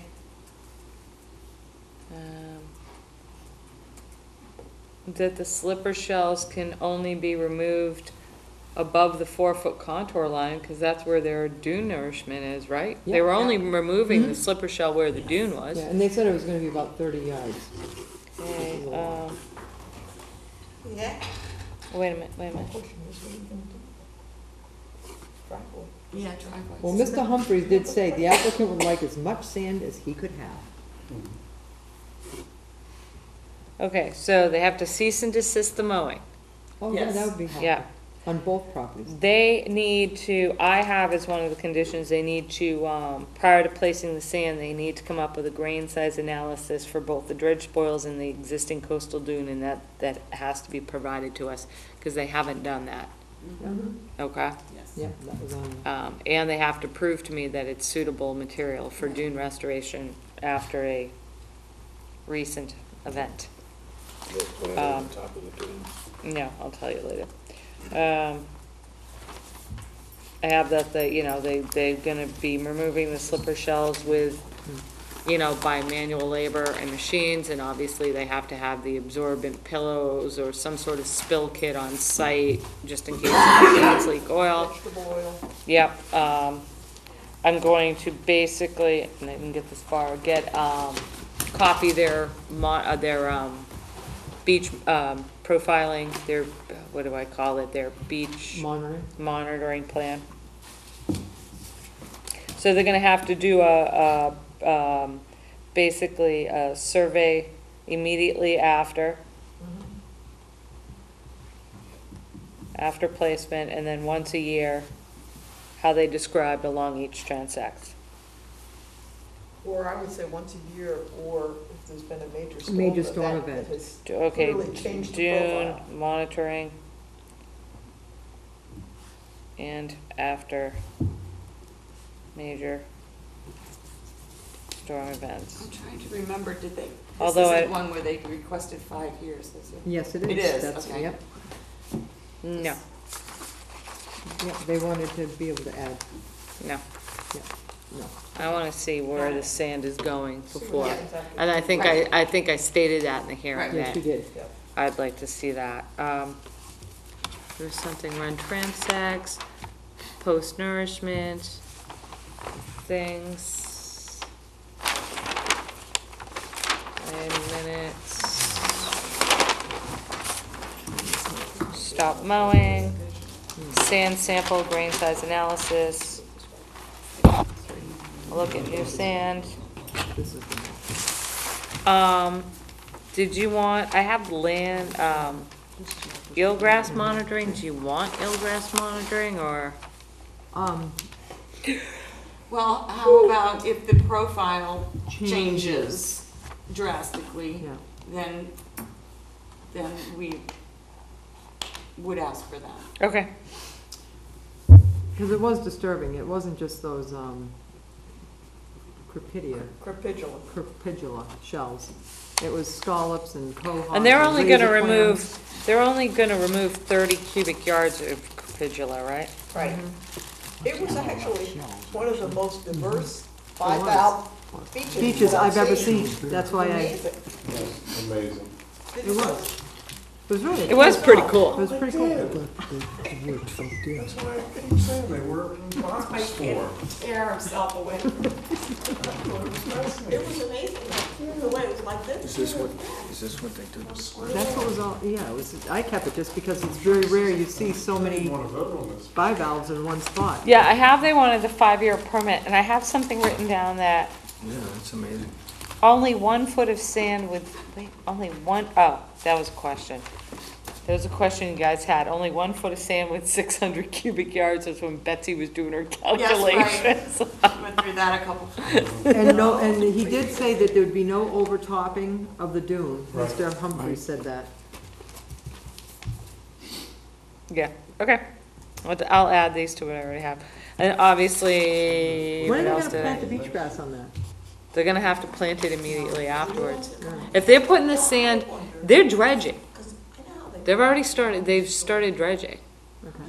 So, or they're going to start dredging So in that's week. good, they might make the window. They might make that window. So they have to plant immediately after. Anything else down there? I move we accept as discussed. Second. All those in favor say aye. Aye. Opposed? Unanimous, so moved. We're done. We're at the Adjourn, end. I make a We're at motion the to end. adjourn. Second. All those in favor say aye. Aye. Opposed? Unanimous, so moved. Okay, who did the adjourn? I didn't. I made the, Men's downhill's on right now. Courtney and I, Courtney and I both seconded, so choose one.